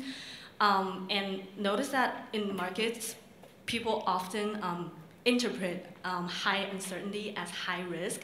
I'm just wondering, how would you differentiate, or how would you interpret the idea of high uncertainty and high risk? Sure, well, that's a good question. So risk and uncertainty are two different things. And markets many times get confused between the two things. So for example, if I were to, let's say look at a funeral services company, you know, company focused on either cremating or burying the dead. And let's say they're in certain geographies. We don't know who's going to die in Peoria, Illinois next year, but we know how many are going to die. Okay? So if you want a predictable business, there is probably no more predictable business than a funeral services business in Peoria. Okay? I can tell you 10 years from now what their cash flows are going to be, even 20 years from now what their cash flows are going to be. Right? So a business like that exhibits no uncertainty. Right? It's a very low uncertainty business. And generally speaking, businesses with low uncertainty tend to be fully priced. They almost become like bonds, you know, because I mean, if you have a real estate investment trust, it has a set of Class A properties in prime locations, 95% leased, the economy is doing well, you can see those cash flows for a while, and you know, it's got a lot of stability to them. On the other hand, there are businesses which by their very nature are subject to very high uncertainty. So for example, let's say they were an oil company, right, where the revenues and cash flows are very dependent on the price of oil. They haven't hedged anything. Or let's say they're the shipping company, which has got its entire fleet on daily charters, if you will. And again, in some cases, those charters can vary so much that you can get very high deltas in what the cash flows can be. So one of the cues in investing is that one should look for situations where you get the combination of the two, where you get a combination of very low risk and very high uncertainty. So when you see an example of the two together, the odds are very high that you can make a lot of money. So I'll give you an example. I think this was in 2001. there was a company I invested in. It was called Frontline. It was a shipping company. And what they did is they transported crude oil. So they had these VLCCs, very large crude carriers, which are transporting oil between, let's say, Saudi Arabia and the US and so on. And these crude carriers are huge ships. You know, at that time they cost about $70–80 million a piece. And there are two ways that people use these ships. They either do leases, you know, kind of time charters, or they're on the spot market. So in the case of Frontline, they had something like 40% of the global fleet of VLCCs, and they were all on the spot market.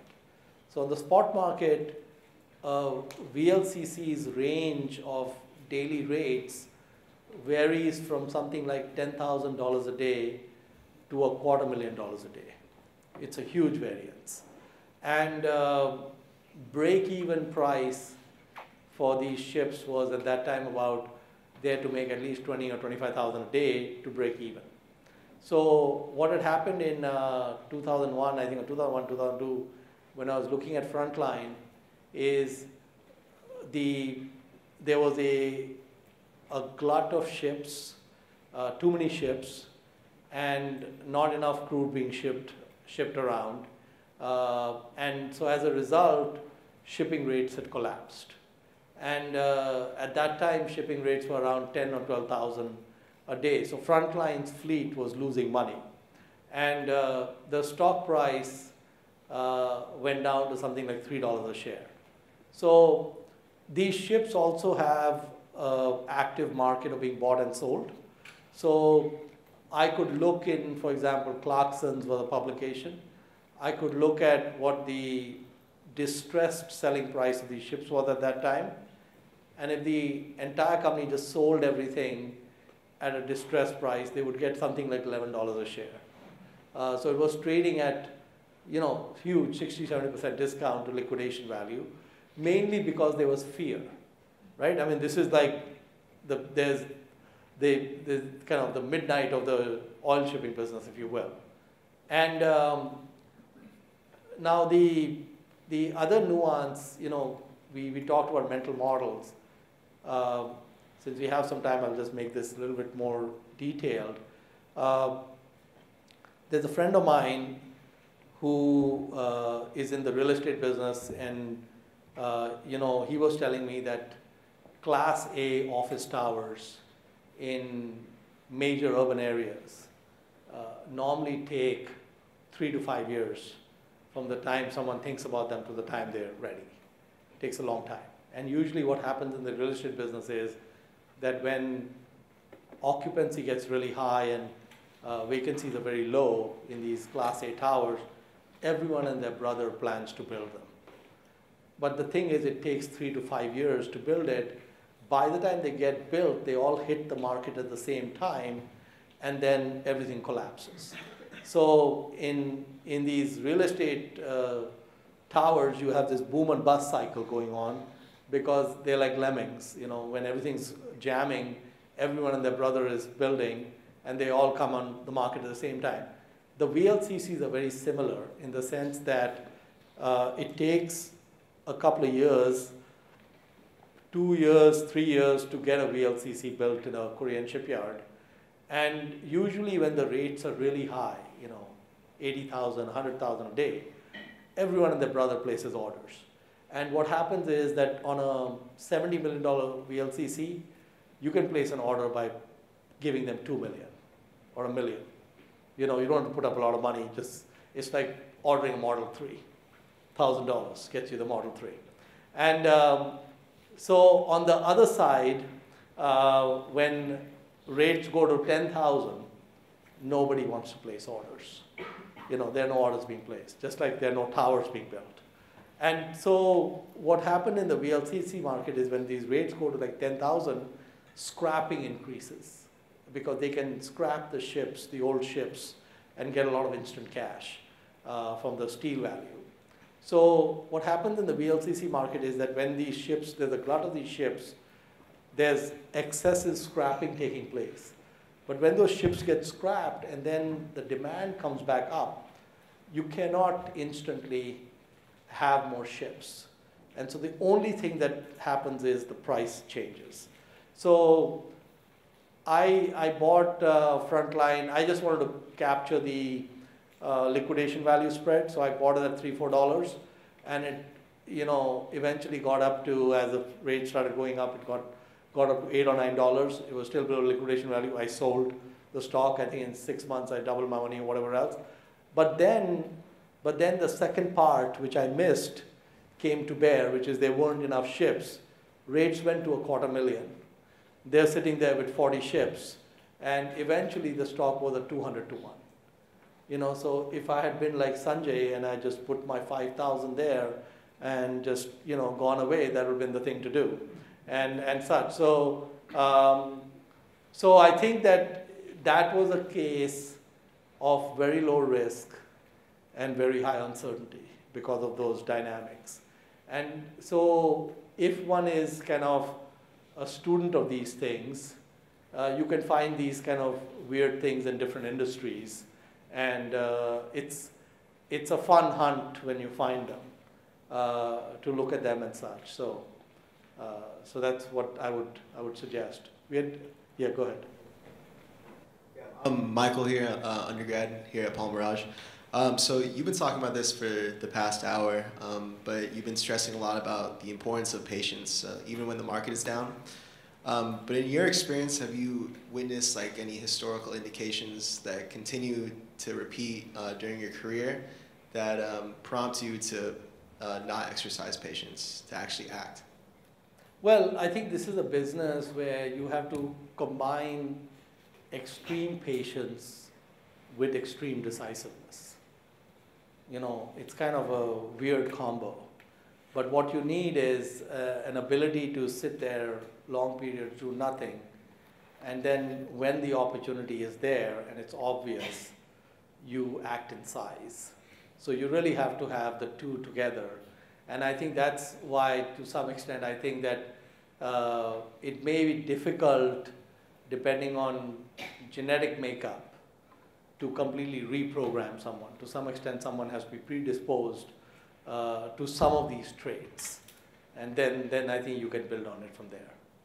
So that's what I would say, that you just need a combination of the two, combination of the patience, and one of the reasons I even like to give talks like this is that it helps reinforce for me the importance of patience. As I'm saying it to you, it helps me get better at that, and such. So the patience and decisiveness need to go together, and it's not easy. I mean, I think the thing is that you've got to have this, extreme action at one point in time with no action for long periods of time, and that's just a difficult combination to put together, but that's what is required. Hi, I'm Keo Beverly, MBA student at the Merage School. So I was really intrigued by hearing that every day you receive a few tips, sometimes from people you've never had interactions with. As someone who's not employed in the investment industry, and someone who's just starting to kind of begin their career with personal investment, I was wondering if you had any tips for a way to kind of broaden my network, to meet people who are investing, to kind of get more information and kind of bounce ideas off of people. Well, yeah, I mean, I think one way you could do that is you could reach out to people with perhaps your write-up of your best idea, and say, hey, if you find this of interest, we could chat, etc., and take it from there. Yeah, I mean, I think that some ways to broaden the network might be to go to places where some of the like-minded folks hang out. So I don't know if you've been to the Berkshire Hathaway annual meeting in Omaha. I would say that's a good place to go, and it'd be a good place to go and get early in line, because usually the people around you, or even in the airplane, I think most of the people will be heading there. Or Professor Yang attends the Daily Journal meeting in February usually. That's another good place to go, that's local. So I'd say that there's a few places where the groupies hang out. There are some message boards, and I think some of the message boards also have people who meet up. I think there's one called the Corner of Berkshire and Fairfax is a message board, and so sometimes people on the message board will meet. And so yeah, I mean, I think that in this day and age, you've got a lot of digital tools at your disposal that can get you to some groups online, and then you can take that further from there. So. Hi, my name is Kin. I'm an undergrad student at Merage, and I just have a quick questions about would you keep the same investing strategy under President Donald Trump's administration, and how would you address that? Yeah, that's a great question. So actually, the good news with the U.S. is our presidents have very little power.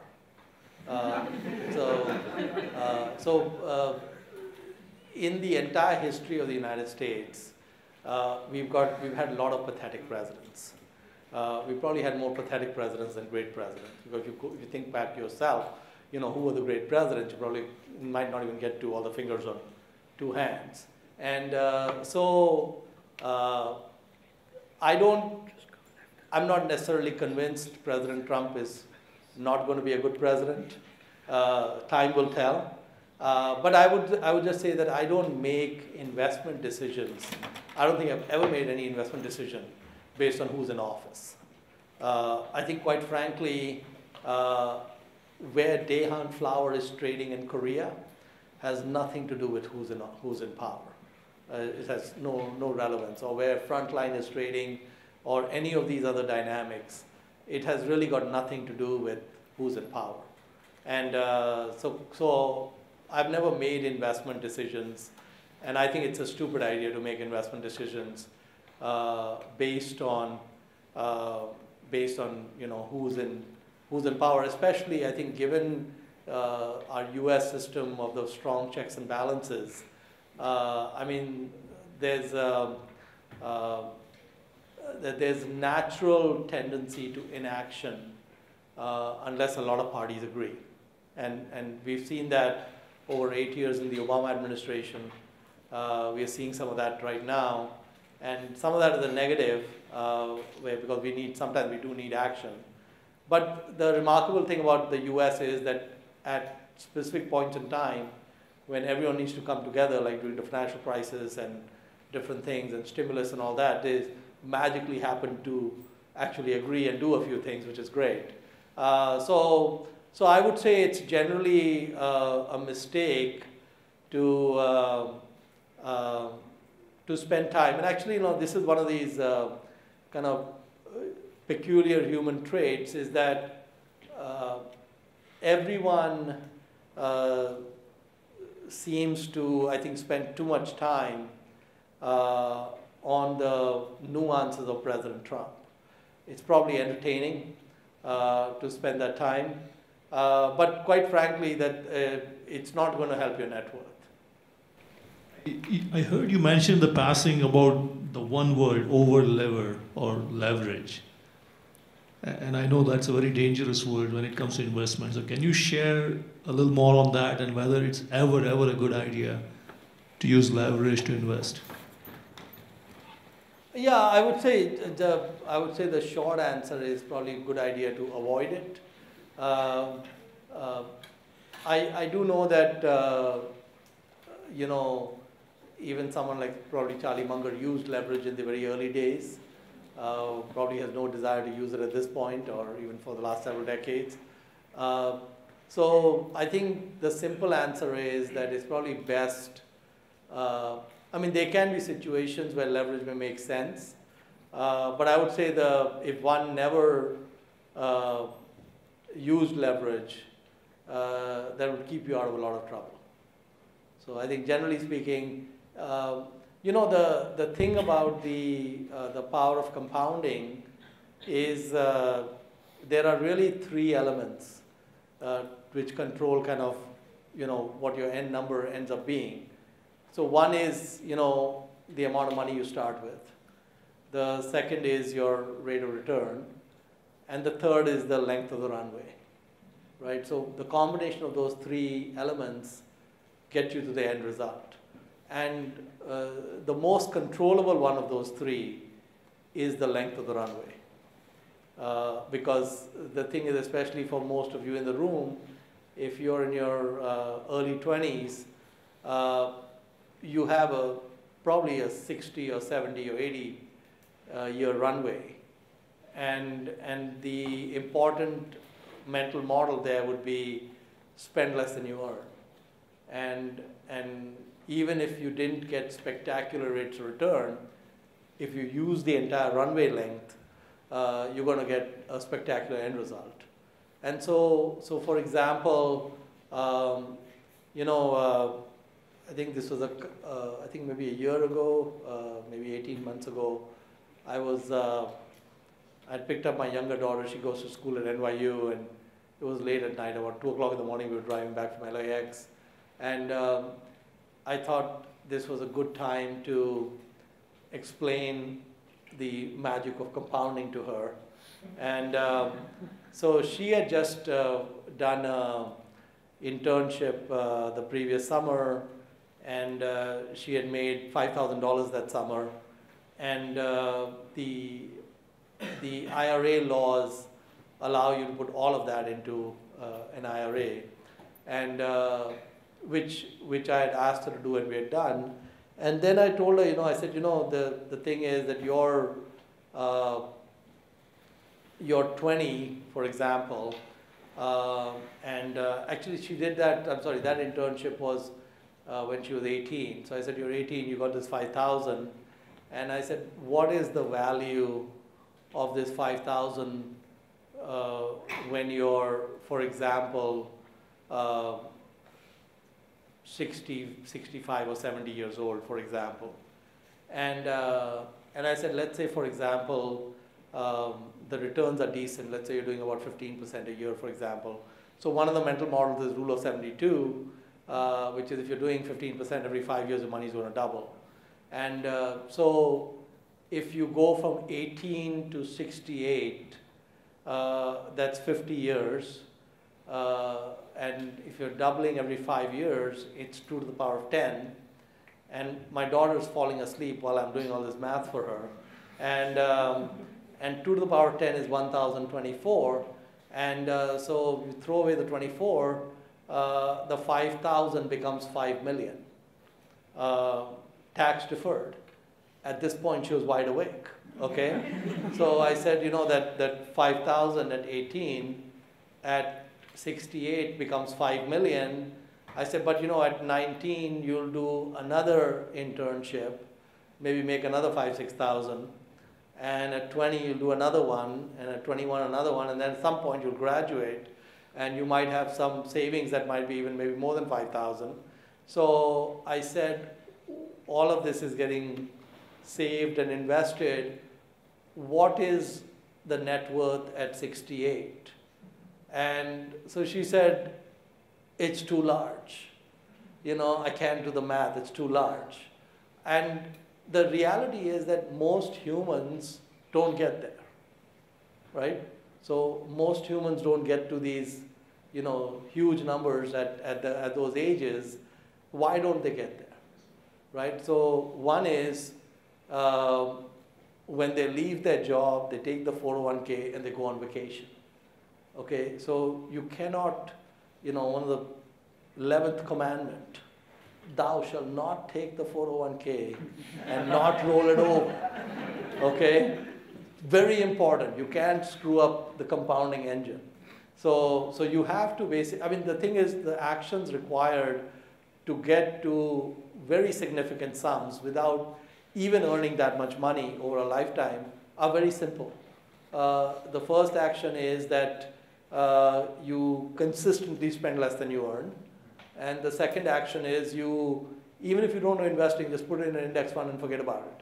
And so even if you're not compounding at 15%, you could take the same number and say, let's say a double comes in 10 years.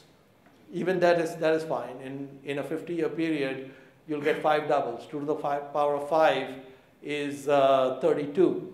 And again, when you start doing that every year with all the numbers, you'll get to a big number. So So that is the key, is you don't need leverage. You need to be aware of the fact that there are magical properties to compounding, and there are negative magical properties to compounding if you borrow at high interest rates. So if you have credit card debt, then the whole process is working in reverse, which is terrible. And so don't have credit card debt, pay off the credit cards always, spend less than you earn, and start very early. If you lose your 20s and you start compounding in your 30s, that's a massive loss. That's a lot of lost opportunity. So I think you really want to get started very early. So I have a really quick question. So you're saying that we shouldn't leverage, but let's just say we are a college student and we're just starting off investing. You probably start off with like 10 grand, less than 100 grand when you start. But the problem is when you want to trade, let's just say 3 times on a daily basis, you probably get hit with a T90 and you can't trade after that. And then if you want to do options, you can't do options because you have to open a margin account, and then you can't provide safety. So when we can't lever because we don't have enough money, then how can we really invest if we have to wait for stock at the lowest price in order to see it rise up to the top? Like you were talking about frontline communications at $5, it amplified all up to 200, and then you have straight path communications, the same exact thing, $5 that also, I guess, amplified to $200 over the Verizon trade. So I'm just kind of curious for people who don't have as much cash flow, how do you go about investing when you have so many constraints that block, I guess, small value investors? Right. Well, I don't know where to begin with your question, because we can't have an option account. We can't have a margin account. We got to get all that vocabulary out of our system. And I mean, I would say if you invert, Munger says many problems get solved by inversion. So, rapid traders, how many rapid traders are there in the billionaire club? It's like, the thing is that, and what percentage of rapid traders made it to the billionaire club? And the flip side is how many people who concentrated or did kind of one thing for a long time made it to that club, for example. So I think that the important thing is that to be patient and not be in a hurry. I just pointed out that my daughter has 5,000. She makes nothing more for the whole life, earns 15% a year, which is every 5 years is doubling. She ends up with 5 million. So if you had 10,000, you don't need heroics to get to great numbers. You need patience. So that's what I would suggest, is that take the patient route, and that might be the way. But definitely, I think that some of the path that you might be contemplating, the problem with those paths is that you have high probabilities of blow-ups. If you're levered or you're using options and all of that, the returns look great, but so is the risk. And so what you really want is low risk and high returns. That kind of gets to high risk and high return. So probably best to look at another way of doing that. Hi, Mohnish. This is Damon. So I have a two-part questions for you. So as an owner-operator of insurance companies, and you know that the age of autonomous vehicles is dawning. If you are an owner-operator of an insurance company, would you start an insurance business, number one? Number two, as a shareholders of auto companies, at what point do you consider exiting the positions of your auto company, considering that there's ride-sharing platforms coming of age and so forth? Thank you. Yeah, so I didn't get the question about the insurance company. So the first one was, if you were to start an insurance company, would you start an auto insurance company at the age of autonomous vehicle? Sure. Yeah, so I think the auto insurance, well, that would be a pretty competitive market to try to go into with all the players out there. So we'd have to have some mousetrap that has some advantage. So I'm not contemplating starting auto insurance companies. I think that'd be a difficult one unless you came up with some, probably something like pet insurance has a better runway than auto insurance, is my guess. But I would say that the autonomous driving and all the different facets of ride sharing and such, one of the things that happens with all of those different formats of transport is that miles driven or miles traveled per human are going up because of the flexibility and ease of the different options. So for example, when I was a student, undergrad student, I had a bicycle, and options for transport were very limited. But today, if you're a student, you have relatively cheap options of Uber, rideshare, many different. You can rent a car by the hour. You can do Uber Pool. You have a number of different options. So in general, miles traveled increases. So as long as cost of mobility drops, miles traveled increases. It becomes, so all of these I think are tailwinds for auto companies, because if miles traveled increase, then eventually you have more usage of automobiles or more frequency of purchases. Where auto companies, I think, face disruption is when you get to autonomous, where there's no driver, which is the definition, the industry definition would be level 5 driving, which is I get in my car, say, take me to Granny's house, and it takes me to Granny's house, and I don't do anything. And my best guess on that is that the vehicles that will eventually get there are unlikely to be dual mode. So they may not have the ability to have, passengers or drivers and autonomous driving all in the same car, maybe separate technologies that do that. And the second is that there's a huge difference between almost getting to full autonomy and full autonomy. So for example, if you say, let's say self-driving trucks, I think self-driving trucks can happen very quickly because I can get a truck to a highway with a driver and then get the driver out of the truck in California and program it to go to New York. And it's all highway driving. It's relatively easy to write the code in the software and get the autonomy on that. And then at the New York, at the last interstate, and again, a driver can meet the truck and take it down to where it needs to be.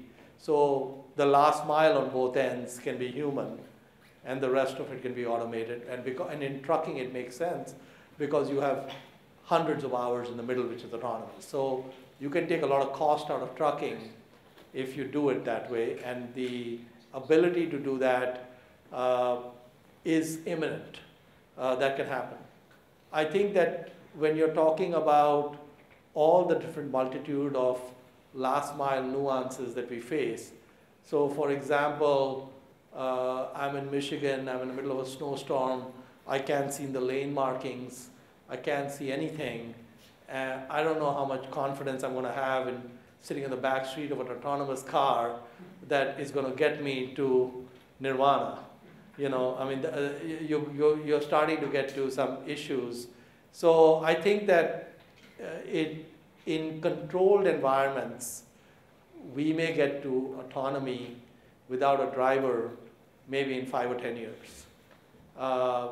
In anything to anything, going anywhere to anywhere, sitting in the back seat of the car with no driver, I think it's very far away.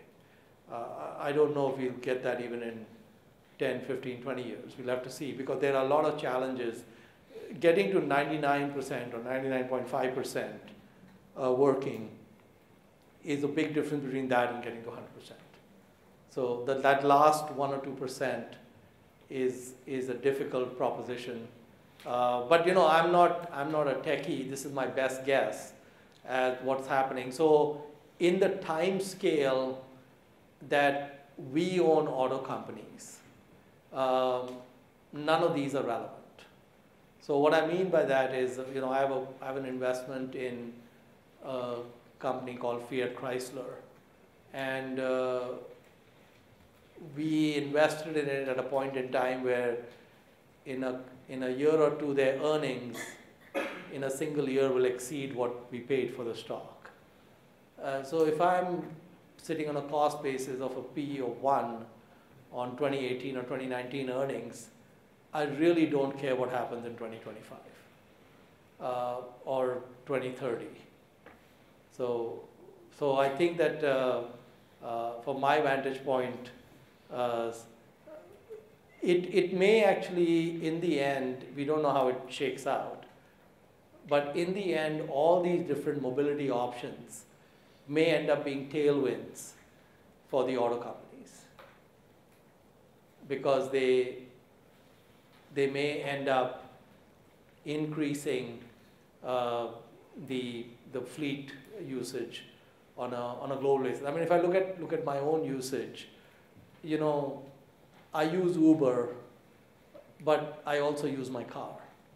And there are times when my car is more convenient than Uber. And sometimes when I'm in New York City, I use Via, which is great.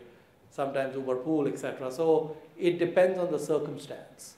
And so I think that the fact that when people say none of us are going to own cars, and we're just going to call cars when we need them, we are ignoring habit and cultural aspects. So the automobile is an entrenched part of our culture. We eat in our automobiles. Women put up makeup in their automobiles. We do a lot of things in automobiles. And we've been doing a lot of those things for a century. And it's a very personal space that we're used to. So I think that I find it unlikely that even in a world where every car is autonomous, that humans will cease to own cars. I think we still might want that personal space. And we might want to sometimes drive the car, and we might want it to drive us at times. So we may see different combinations of that. And but it's very clear that if I take an Uber from Irvine to LAX today, for example, UberX, it's like $60 odd, for example. If that same car didn't have a driver, it might be $10 or $15 in cost. It would take the cost down a lot, because you'd be basically just gas and maintenance and amortized cost of the vehicle.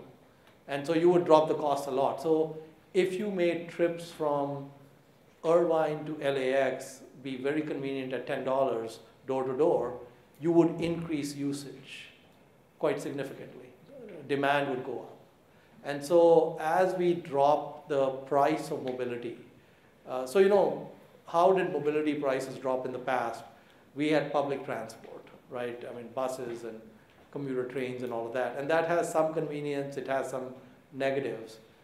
As you get these wide range of different options, ride sharing, cars by the hour, and pooling and autonomous and such, I think that miles driven by humans would skyrocket. And so one way to play that, which is probably better than the auto companies, is the no-brainer way to play that is the tire companies. So no matter what happens with the trajectory that we're on from 2017 to 2035, there is no question that every year from now, there will be more tires sold than the previous year, because miles driven are going to go up. And especially with, let's say, electric cars, electric cars are always trying to reduce their weight, so they make the tires really thin because they want to maximize the distance. And so the electric car tires burn out really fast. much faster than the normal tires. So that's even better for the tire companies. So the way to play this, in my opinion, is the tire companies. And then, you know, I found, just like the person who sent me that idea, which was the 10X, another very nice human sent me a tire company. And God bless him. And this tire company was at 2.5 times earnings. And so I didn't have to think much, you know, because at 2.5 times earnings in a market that's growing, we love that. The problem is it trades by appointment.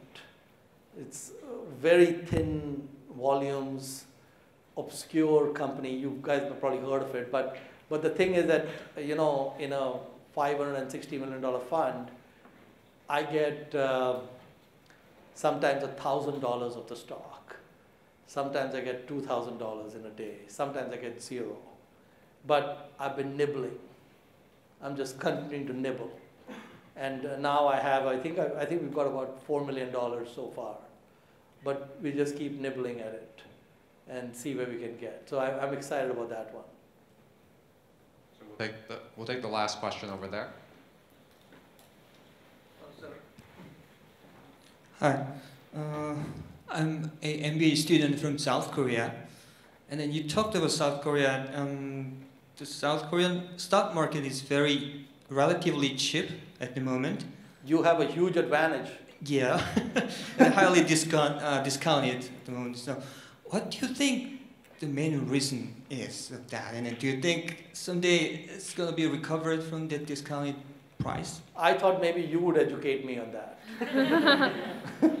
I just wondered your thinking.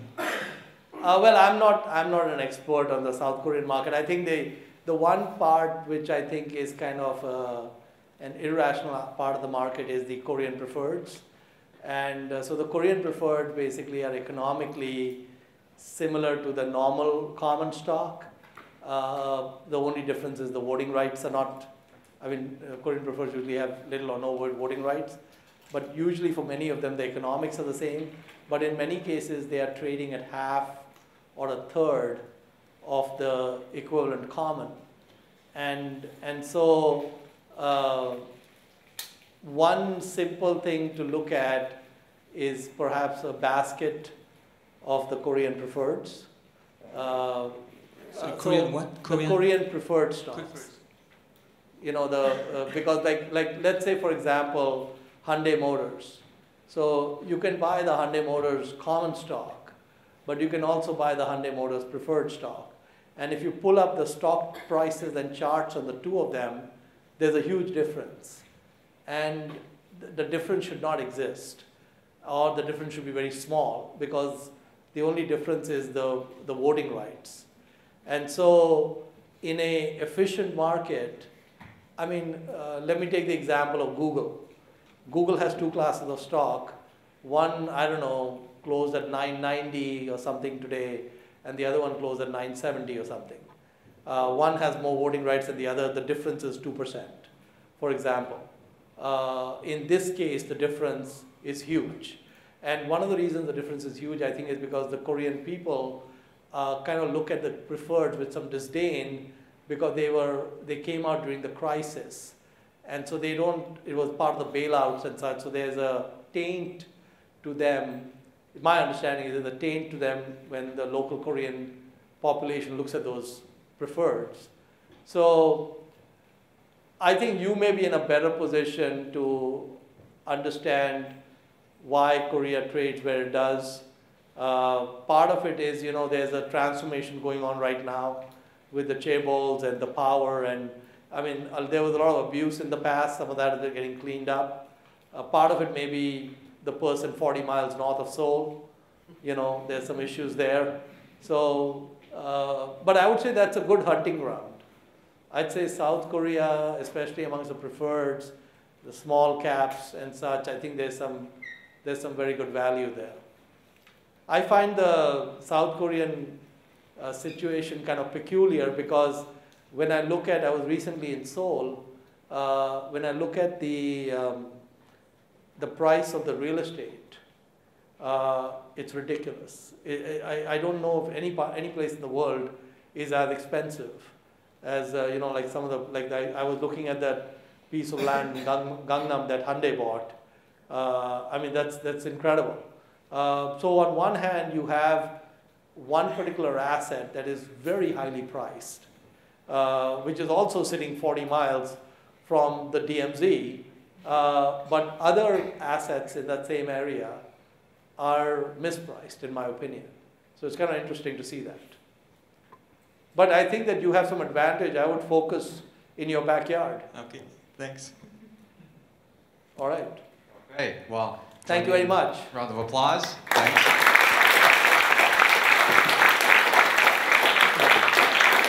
Thank you. And hang on to these. They might have some value in the future. Because this was what happened to that 60 million that never got cashed. Okay. Thank you all for coming. All right.